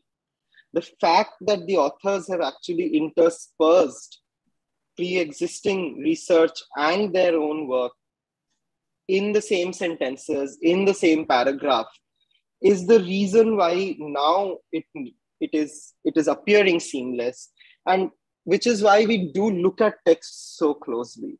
Once you do this highlighting, and maybe a side note, but I do think it's a very good practice to develop, to actually use different colors of highlights to start reading paragraphs, because then a science paper like this, which many of us had no idea about, for that matter, I'm not a virologist, I have no idea unless I start delving into this further. The process of highlighting does help, arrive at this. And if I Sameer, may add to just what you said, Shantanu, quickly, also, like we were talking about close reading in yesterday's class. This is also where close reading comes in. For instance, something like the phrase in contrast or in agreement with the findings. So there is the fact that this interspersing what we are saying, it is not just random interspersing, but also there are certain kind of relationships being built, certain type of connections being built between the different forms of evidence, the present evidence and the past evidence. Absolutely. And tomorrow, Sameer is going to talk Yes. more about connections, so might be useful then. Sameer, you've asked a great question, which is, can the final sentence be considered the thesis statement of the paper? This is a great point for me to point out, Sameer, that the thesis statement of the paper is its title. If you remember the title of the paper, let me just pull it out. It says that SARS-CoV-2 cell entry depends on ACE2, what we just saw, a paragraph leading towards that, and TMPRSS2, and is blocked by a clinically proven protease inhibitor. That appears right at the beginning. The thesis statement of the paper is literally its title. But what you might think that the part in cyan is the final statement is the claim for this paragraph, is the point that this paragraph is making. And it is a kind of peculiar organization, like Ananya was pointing out, because as we'll very soon see, that often in social science and humanities papers, you see the argument appearing first and the evidence appearing later. But in the science paper, like Poulomy is writing, Poulomy is telling us that the topic sentence is asking a question, is telling us about what the authors want to investigate. Why do they want to do it? And then there's a thread of evidence, a trail of evidence. And this trail of evidence is a trail which is mixing our pre-existing evidence and our novel evidence, and literally leading us to the claim. So this is great. Thank you to Niketa, Sameer, and Poulomy for these insights. Now, I do want to move to a paragraph from Martin's paper, because we've already breached the question of disciplinary differences in writing of a paragraph. And like I just said, the part highlighted in cyan, the sentence highlighted in cyan, ovulation does not merit enthusiasm in these texts as compared with spermatogenesis, is the argument that Martin is making. And the rest of the paragraph works with evidence, is substantiating the argument that has been made. So now I'd like to open this question to all of you, and especially people who are responding are coming from humanities and the social sciences. Why don't we think together, why is it that there is the argument that's coming first and the evidence is followed?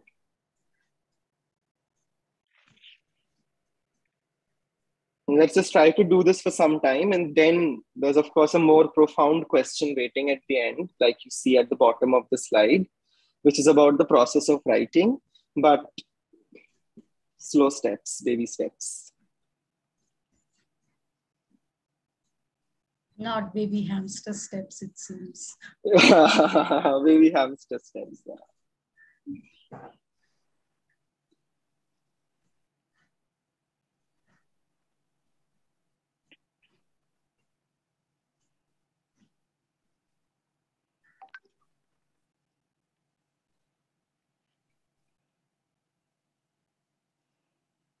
Just to belabor the question is that the claim seems to appear first, the argument seems to appear first in the paragraph and is followed by evidence, while in the previous paragraph, our evidence led to the argument.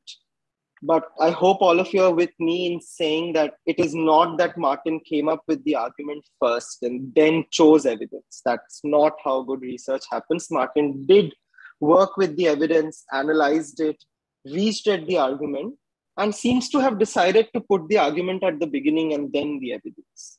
I'm just trying to pick your brains to see why you think Martin might have done that.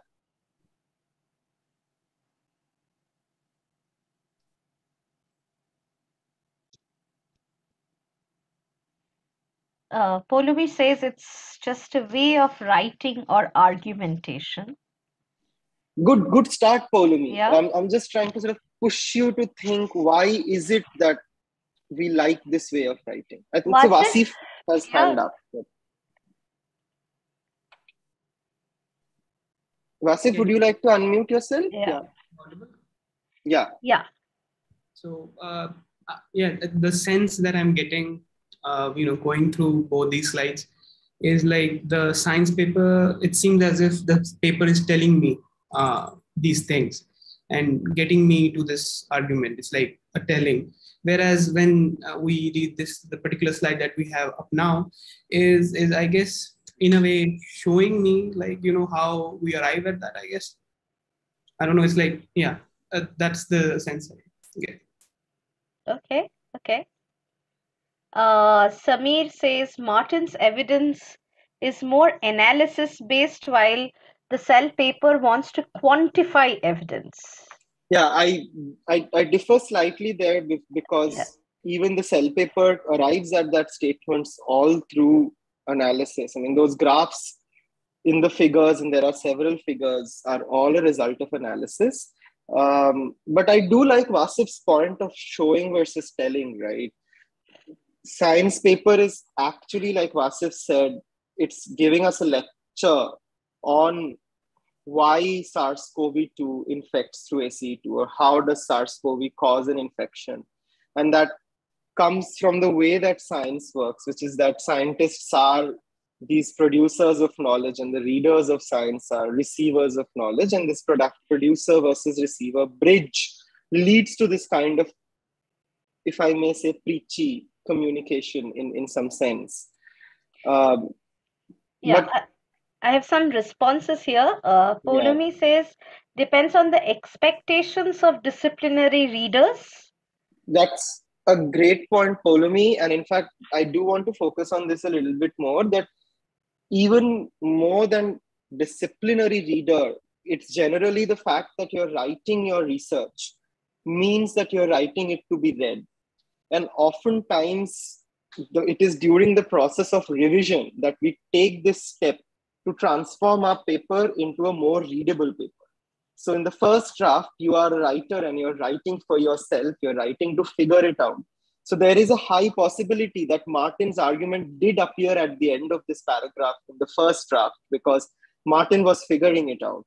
But once you've figured it out for yourself, it is during the process of revision and drafting that you want to figure out what makes it easier for my reader to read the paper.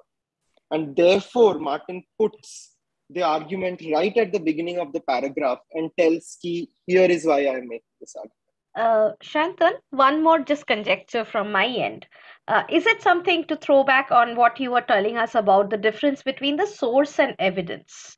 The fact that the way scientific evidence is presented, directly that processed product is what we are getting in the paper.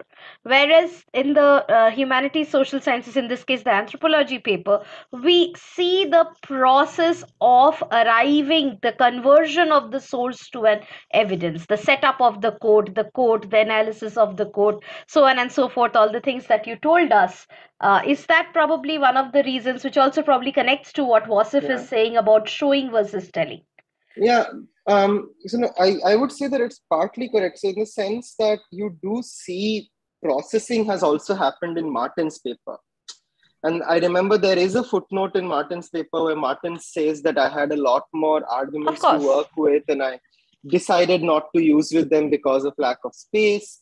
So coherence is being developed is being processed through the several drafts of each paragraph, each sentence, the entire paper that is happening. But what you want to think about is the kind of processing. The processing that Martin is doing is a processing through writing. So she's figuring out through writing. But the scientists are not processing through writing. They are using some quantitative tool to transform numerical data into graphs, let's say. Now, there is a second processing. Sorry, finish and then I'll. Yeah. Sorry. I was saying that there's a second step of processing that happens when you transform that graph into language, into a sentence, into writing. And then for science, writing becomes an act of communication, not an act of figuring things out. For Martin, the writing is an act of figuring things out. Ananya, you were saying something. I was saying that I wouldn't say that the scientists are not using writing to figure out what they have to say. In fact, Pritha, I know, is going to use in her presentation some writing from lab notebooks. Right, so where the writing for processing and where the writing for figuring out is happening, and that's what I think Vasif was asking right at the very beginning. You know, the process of research is not without writing. It's just that you're writing different things at different times. Sometimes you're writing notes, sometimes you're writing drafts of papers. And as Shayantan, I think Shayantan pointed out something very important earlier. So when you are drafting a paper and writing a paragraph for the first time, and you don't know what your claim is, how many of you find yourself in a position when you sit down to write that you don't know what your argument is, or you don't know what the claim in a paragraph is going to be, because we don't start with all of that, right? So we start with, I don't know, but here's some interesting data, or here's an interesting quotation that's really catching my attention. Let me work with it. And as I do, what I have to say emerges towards the end of the paragraph or the end of the paper sometimes, a draft sometimes. You would have all experienced this. But in the final presentation, you know, Emily Martin actually thanks her anonymous reviewers. She thanks her brilliant editor. Now, there might be the editorial feedback which says, no, put this on top. It will be easier to read.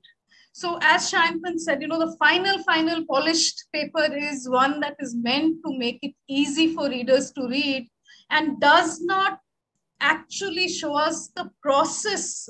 You know, the final, and this is the irony of, I think, published writing, that published writing is going to hide the messiness of the process. We don't know how many drafts this took. It could have taken 21 drafts for all we know, right? So what was going on in all those drafts that we don't see anymore, right? So Vasif, goes back to what you're saying. And I do want to press the point that it's not like the writing is only happening in this final draft, right?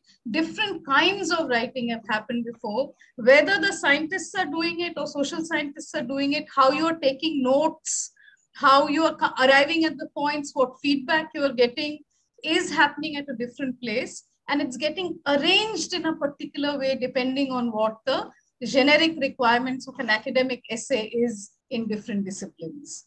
Just wanted to highlight that point, if it's okay, Shayantan. No, of course it's okay. So so I think the profound question that I had out here has already been answered, which is, what does this tell us about the process of writing? And what does this tell us is that the process of writing is an iterative process and is a process that helps us figure things out.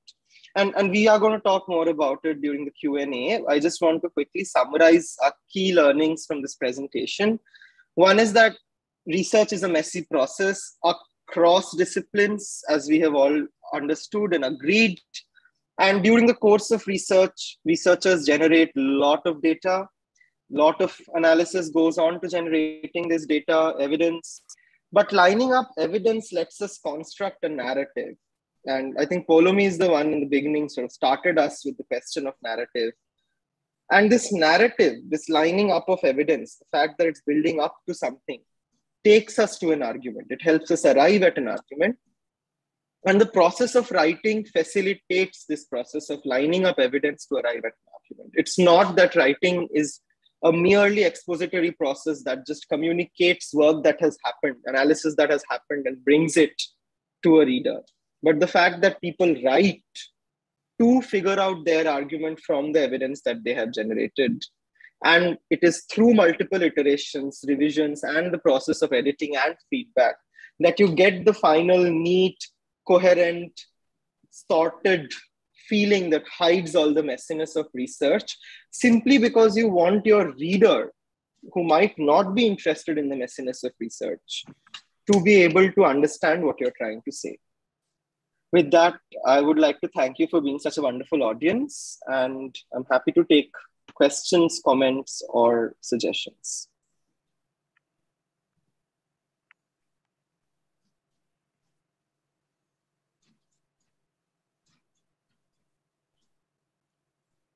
Should I stop sharing the screen just so that I can see all of you and hear? Wasif says something very important, I think, which is to remember that the process of writing is not a seamless one, is something we need to tell ourselves.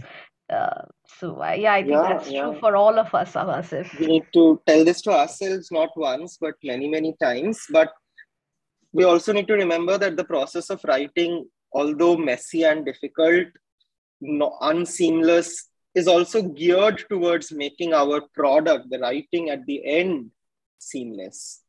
And there is merit in indulging in this difficult and exhausting process, because we'll produce work that we difficult, exhausting, and joyous process. Yeah, because I was going to come to that, which is that when you see that final product, you're going to feel very happy and hopefully proud of.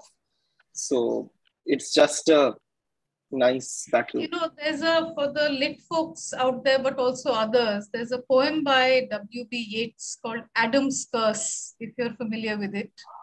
And that poem is basically this, that, so according to Christian mythology, Adam and Eve, when they fell from heaven, they were cursed to work. So Adam in Eden did not have to work, but once thrown out of Eden was cursed to work and had to work for a living. So that's the Adam's curse. And Yeats is talking about people who do physical work. And he says that, you can see if somebody is building a road or a bridge, you can see what work they are doing, how much sweat and labor they are putting into it, and how that bridge is built. But then what about the poet? The poet stitches and unstitches a line many, many times so that by the end of it, it doesn't show the labor at all, right? So do look up the poem if you get a chance. It's exactly the process, I think, that Shantanu was taking us through. So yeah, you might find that of interest. The poem is called Adam's Curse.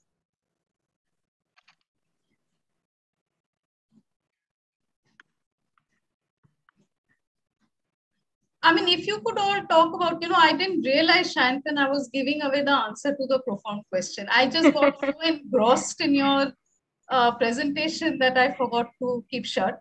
But, we have talked about the writing process from our point of view. And, we've heard Wasif talk about that, Samir a little bit, Poulomi a little bit. If others want to talk about that process, that first slide where Shantanu invited, what is your research process? What are the challenges? If you would go back to that, think about it and share your observations with us, I think that would be really useful for us as well. Yeah, I would like to ask Sant and Datta, can we adopt this kind of strategy in humanities also, in a research paper in humanities, lining up evidence first? Yeah, preferably not. I mean, in the sense that I must say that while I'm using the science paper, do notice that even the science paper gives the argument right in the beginning. So the title is the argument of the paper. It's only in individual paragraphs that the evidence comes first and the claim comes later.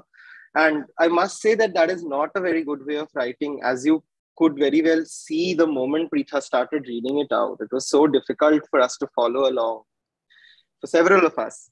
So I think the point about actually putting that claim right in the beginning, the argument in the beginning and the evidence later, is that it makes it easier for your reader to engage with your paragraph. And in your first draft, you should definitely do it the way you feel comfortable, because that draft is for you to understand what you want to write. In your final draft, preferably flip the order, put the argument, and write it in a way that your reader thinks, okay, this is what my author is saying, and here's why my author is saying so. Also, I would like to add here that whether at the scope of the entire paper, that is absolutely true, that in the introduction, somewhere we let our readers know what to expect of the paper. At the realm of the individual paragraphs, I think there is scope for experimentation. In fact, the Vedics chapter that has been circulated is one great example of such writing, where there's the almost storytelling like laying out of evidence. And after the laying out of evidence, it is being, analyzed, and the eventually whatever argument has to be reached is reaching. So In I fact, don't think it's a historians what. often do that. Yeah. Historians often do that. Yeah, They yeah. lay out the narrative first, and then Bhavani Raman also we use a lot, and she does the same Yeah. thing. So there is room for variation from discipline to discipline. The way to deal with it would be to see what some of the best sort of writers in our field are doing and sort of learn from that. Poulumi is making a very interesting point. Poulumi, why don't you unmute and tell us? I will need to do that for her. Okay. Preetha is unmuting you, so we would love to hear you say what you're saying. Actually.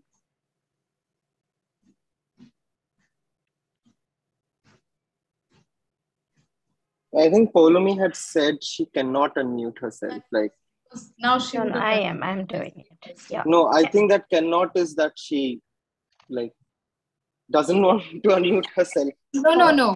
No, she's unable. No one had the permission initially today. No. So thank you very much, Sayantan. I have been reading Martin's paper so many times. I've just used it in my class as well.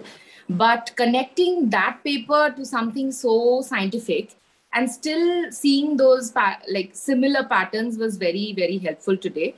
And most importantly, to think that even when we are teaching students who are maybe from science backgrounds, there's still something very, very valuable to still see in the process of argumentation. And that's what I meant, when we say that the scientist is writing the question and the answer. It's almost like in the first sentence, there's the question and the last sentence is an answer. So things they weren't so neat to begin with. The scientist's process is also messy. Martin's process is also messy. It's just that Martin is kind of using a hook sentence, a topic sentence to catch on to the reader's attention right away. And the scientist is slowly revealing like a story, for a fairy tale, or slowly building up. Okay, this is the question. Do we have an answer? Yes, do we have an answer? So that's the slow leading. Different styles of writing depending on the kind of audiences that the readers that we expect our disciplines to have or our papers to have. So that's one observation. And the second thing is normalizing this messiness and labor and inability to write. The very fact that we get stuck with a writing doesn't mean we are not doing enough research. Sometimes it just needs maybe another eye, a feedback. And that's where I'll go back to the collaborative process that you were hinting in today's workshop in the beginning, that sometimes it needs another person to read your text and tell you how to make it work. Because sometimes we're so into our work, we don't see something which is just there. So yeah, so those were very, very important observations. And sometimes great professors and teachers in our classrooms, they make they kind of project writing to be just as, okay, you're ready, you start writing. So it seems seamless, but that's not the real story. So this behind the camera work is something that needs to be normalized. It's like, we need to know that great professors also struggle with writing, but then we don't hear enough people talking about it. Yeah. I think. Yeah. And also not just going back to add to what Poulumi is saying, not just going back to our collaborators, which is a brilliant way of looking at it, but also to the evidence. Today, entire day, we are talking about evidence, right? Like sometimes it's just useful when we are stuck with writing to maybe just go back to the evidence and look at it afresh and see, okay, did I miss something? Is there some other pattern? Is there some connection we are missing? Absolutely. And I think, yeah. So looking for evidences is also a collaborative process. It's just that you're not doing with real people, but you're doing it with material that's already written by scholars before you, right? So that's also collaboration. It's just that when you're showing it to your peers or your teachers, you are just meeting real people out there and getting their feedback. So it's just that texts don't talk back. So you take them and you read them whatever way you want.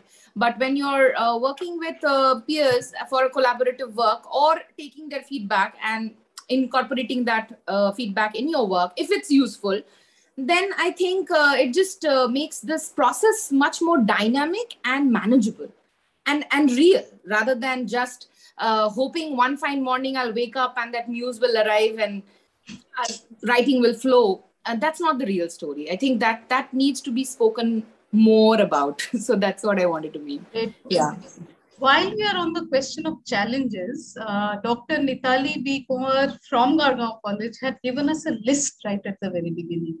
And I'd like to read that. And is Dr. Nitali here? In case Dr. Nitali is here, we'd love to sort of go back to the points she made, and I'll start reading some of those out, and it might resonate with everybody. And this has to do with ultimately our sense that can we write up everything or not, right? So what are the challenges? Lack of motivation, lack of self-confidence, time management, focus or direction, limited support, stuck in your comfort zone, fear of failure or taking risk, lack of relevant experience. And these are such important points, right? And, that seamlessness that Sayantan talked about, that, it looks so neat in a published paper. The fact that the scholars who wrote it might in their lives have some of these things going on, as it happens to all of us, right?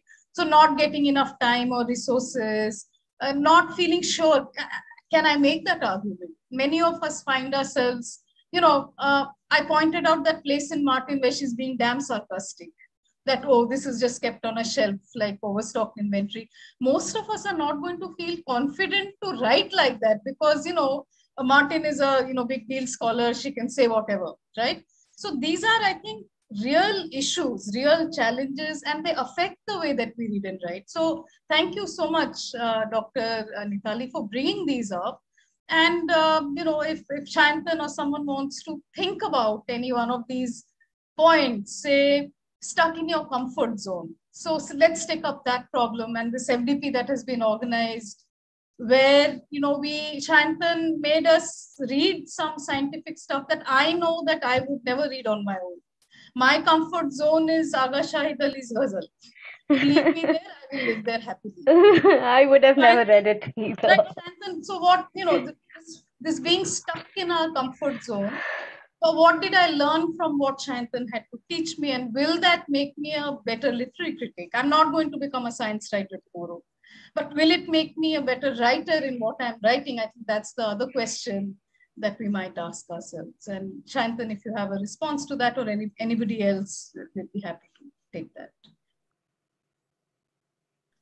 Yeah, the question of comfort zone in academia is this question of being stuck in our disciplinary boundaries, right?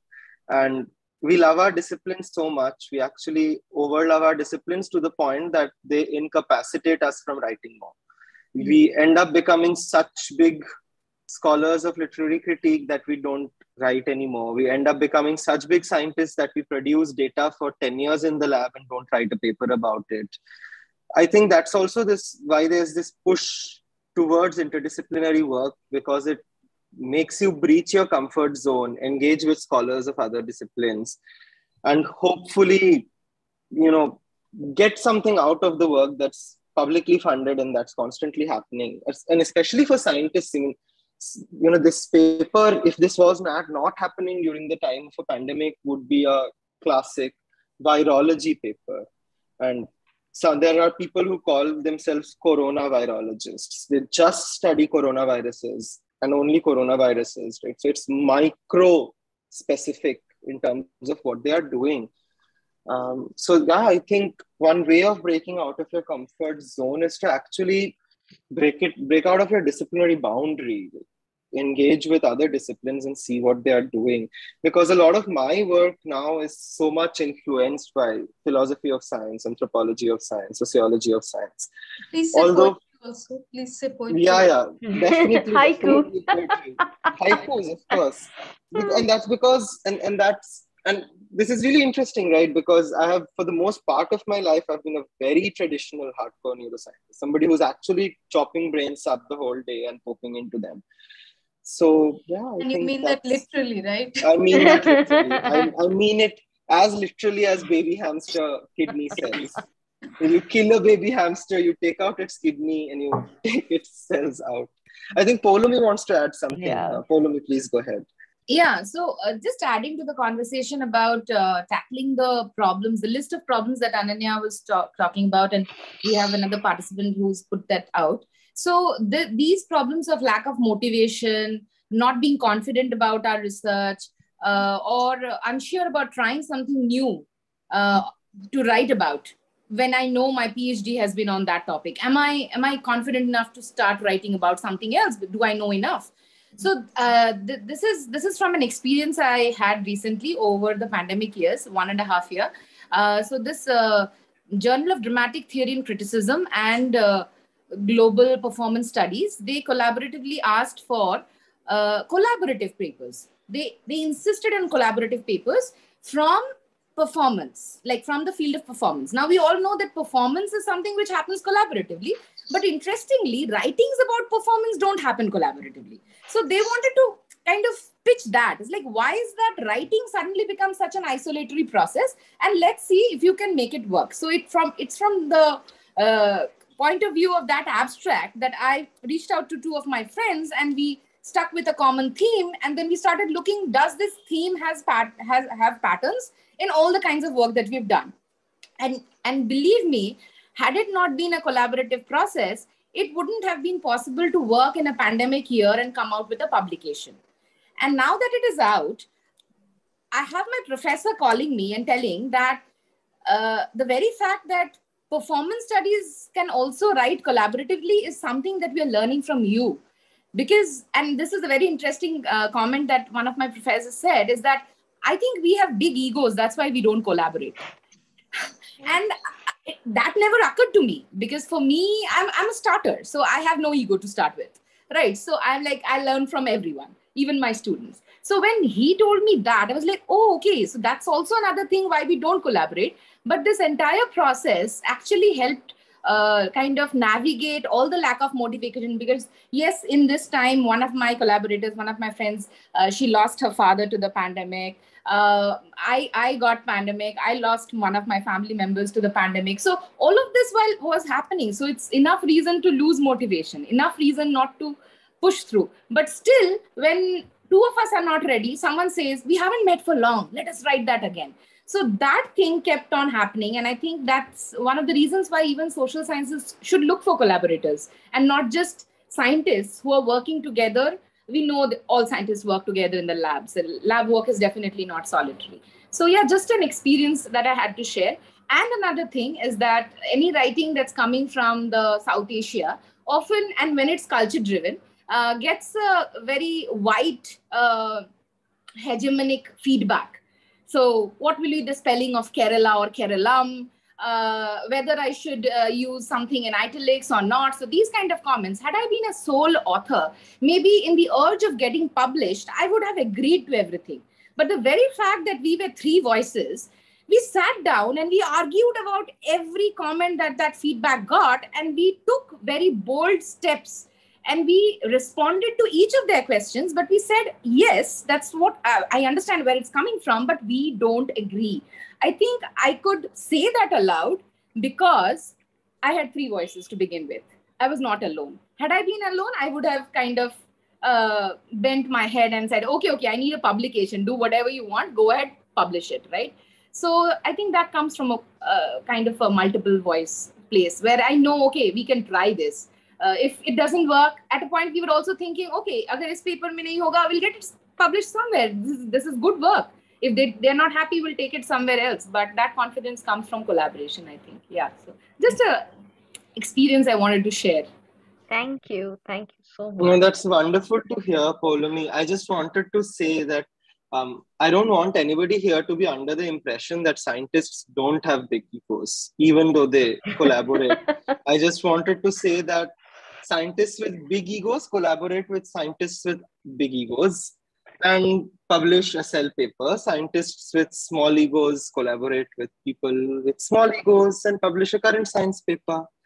So I mean, we are working with a cell paper only because it is a cell paper. But I just wanted to say that it's not that scientists don't have egos. You should look at some of these self-publishing scientists. That brings me to a point which is a great lead-in into our next session tomorrow that Samir will be conducting, and I'll give Samir just a minute to hint what's coming for tomorrow and what readings perhaps you should be ready with. Is that, egos and everything aside, and we know no bigger egos than academics. Maybe there are, but within academia, we know that that's something that we're dealing with. But all of that sort of even melts away when you're actually writing, when you're actually analyzing text. And if it has to work, if it has to make a real contribution to knowledge, as this paper did, this paper possibly made it easier to reach the mRNA vaccine conclusions and to have those vaccines coming, right? And this is, so no matter what mess, and including the egos, the actual work involves people from, and even I was looking at the list, Shantanu, there were psychologists, virologists, there were people who worked with apes, there were people who worked with humans, there were, actually, it's not even just one discipline. If you look at that list of institutions, departments, and centers, you see all kinds of people coming together to do the work, which brings us to a very important question. And we've been doing this in this workshop right from day one, is we seem to be taking sources from different places. Poetry with science, with the history paper, science paper. We're constantly bringing all these different sources together in one presentation. And, there were questions about why are you picking these things and not others, which brings us to the question of, how do you, when you bring all these sources together that don't seem to be automatically connected, how do you make those connections? Because it seems new knowledge lies in the ability to connect things where other people don't see connections. So the question is, the PhD, when you're doing your, the plan is that you will be given your degree if you make a new contribution to your field. How do you produce new knowledge? And new knowledge basically means you've seen and said something that nobody else saw and said. How do you do that? Does it come out of thin air? Or does it come from basically putting sources together in a way that other people didn't think to do, right? So that leads me to Samir and tomorrow's workshop on connections. So Samir, just give us an idea, tell us what reading so people can come prepared with that. Sure, Ananya. So as was mentioned, what Ananya just said, we're going to look at connections in the next session and how they can help us develop our arguments and make our research or the research paper that we write more complex. The readings we'll be using for that are Emily Martin's The Egg and the Sperm, which we've used today as well. And the other one is Satyagrahi to Krantikari by Aparna Vedic. So that's a slightly longish reading, but it's been circulated. Please do try to read that, and Emily Martin, of course. Yeah. Thank you, Samir. Thank you. So, Shamalima. So I just want to add, I have this observation regarding collaboration across disciplines. So I think I personally, or many of us have this like a fear to go into a different area. So I had this, one of my colleagues asked me recently to collaborate, write a research paper. He belongs to economics. And also I have friends from sociology. So sometimes there is this fear of like working together because we have this pressure of publishing papers in our own disciplines. So we fear that it might not work out. So, and we also don't know how to collaborate, work together, because we come from literature, and how can we write a paper with someone from economics? So we are confused in that manner. So I think workshops of this kind will help us to enlighten on these aspects. So regarding, yeah. Just to respond quickly to what you said, Shamulima. In fact, this baby hamster kidney that Shantan was telling us about over and over again, it automatically what came to mind, if I was like an ethics scholar, a philosophy scholar, I would immediately want to collaborate with them to see, like, how one thinks about the, ethics of it all. Like, yes, on one hand, you have coronavirus, and we know what havoc it is creating in the world in terms of human loss of lives. But at the same time, the amount of animals which are mentioned in that paper who have sacrificed their lives for us to get this insight that there's a protein and with which the receptor needs to be blocked for coronavirus to be somehow in like that to stop the flow.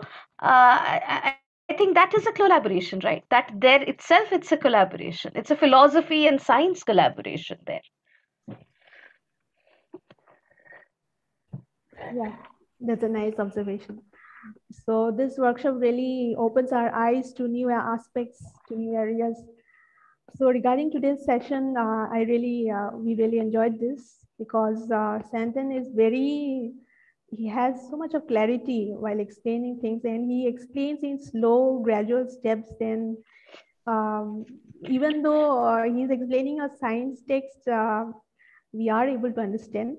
And definitely this way of using evidence to build up an effective argument is a great way. And also the other strategies, these are necessary for structuring a research work.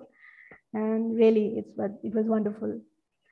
So moving on, I now ask Dr. Rashmi Datta, who is an assistant professor in zoology from Gorgon College, to deliver the vote of thanks.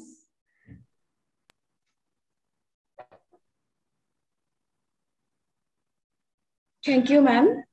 Good evening and a warm greetings to everyone present here. I, on behalf of organizing committee, would like to express my heartfelt gratitude to Dr. Sayantan Datta, Faculty Teaching Associate at the CWP Kriya University, for engaging the session, as well as for enlightening the knowledge on the theme, a trial of evidence leading to the argument, on third day of 1 week faculty development program on academic reading and writing. It was indeed a pleasure listening to you throughout the session and learn about different aspects of reading and how it affects on writing, and hope that in future we get to listen to you more. So thank you on our behalf. I would also like to express my heartfelt gratitude to Dr. Ananya Dasgupta ma'am, Director, CWP, Kriya University. I would also like to express my heartfelt gratitude to Dr. Shamulima Soikia ma'am for coordinating this session. And last but not least, I would like to express my gratitude to our participants and faculty members from across the country for their active participation, and hoping to meet you all in our next session. Thank you. Tomorrow is 2 to 4 again, right? Again, and the same link. Yeah. Thank you. Thank you so much. Thank you, everyone. Thank you to the participants. Thank you to the resource persons. Thank you all. Thank you.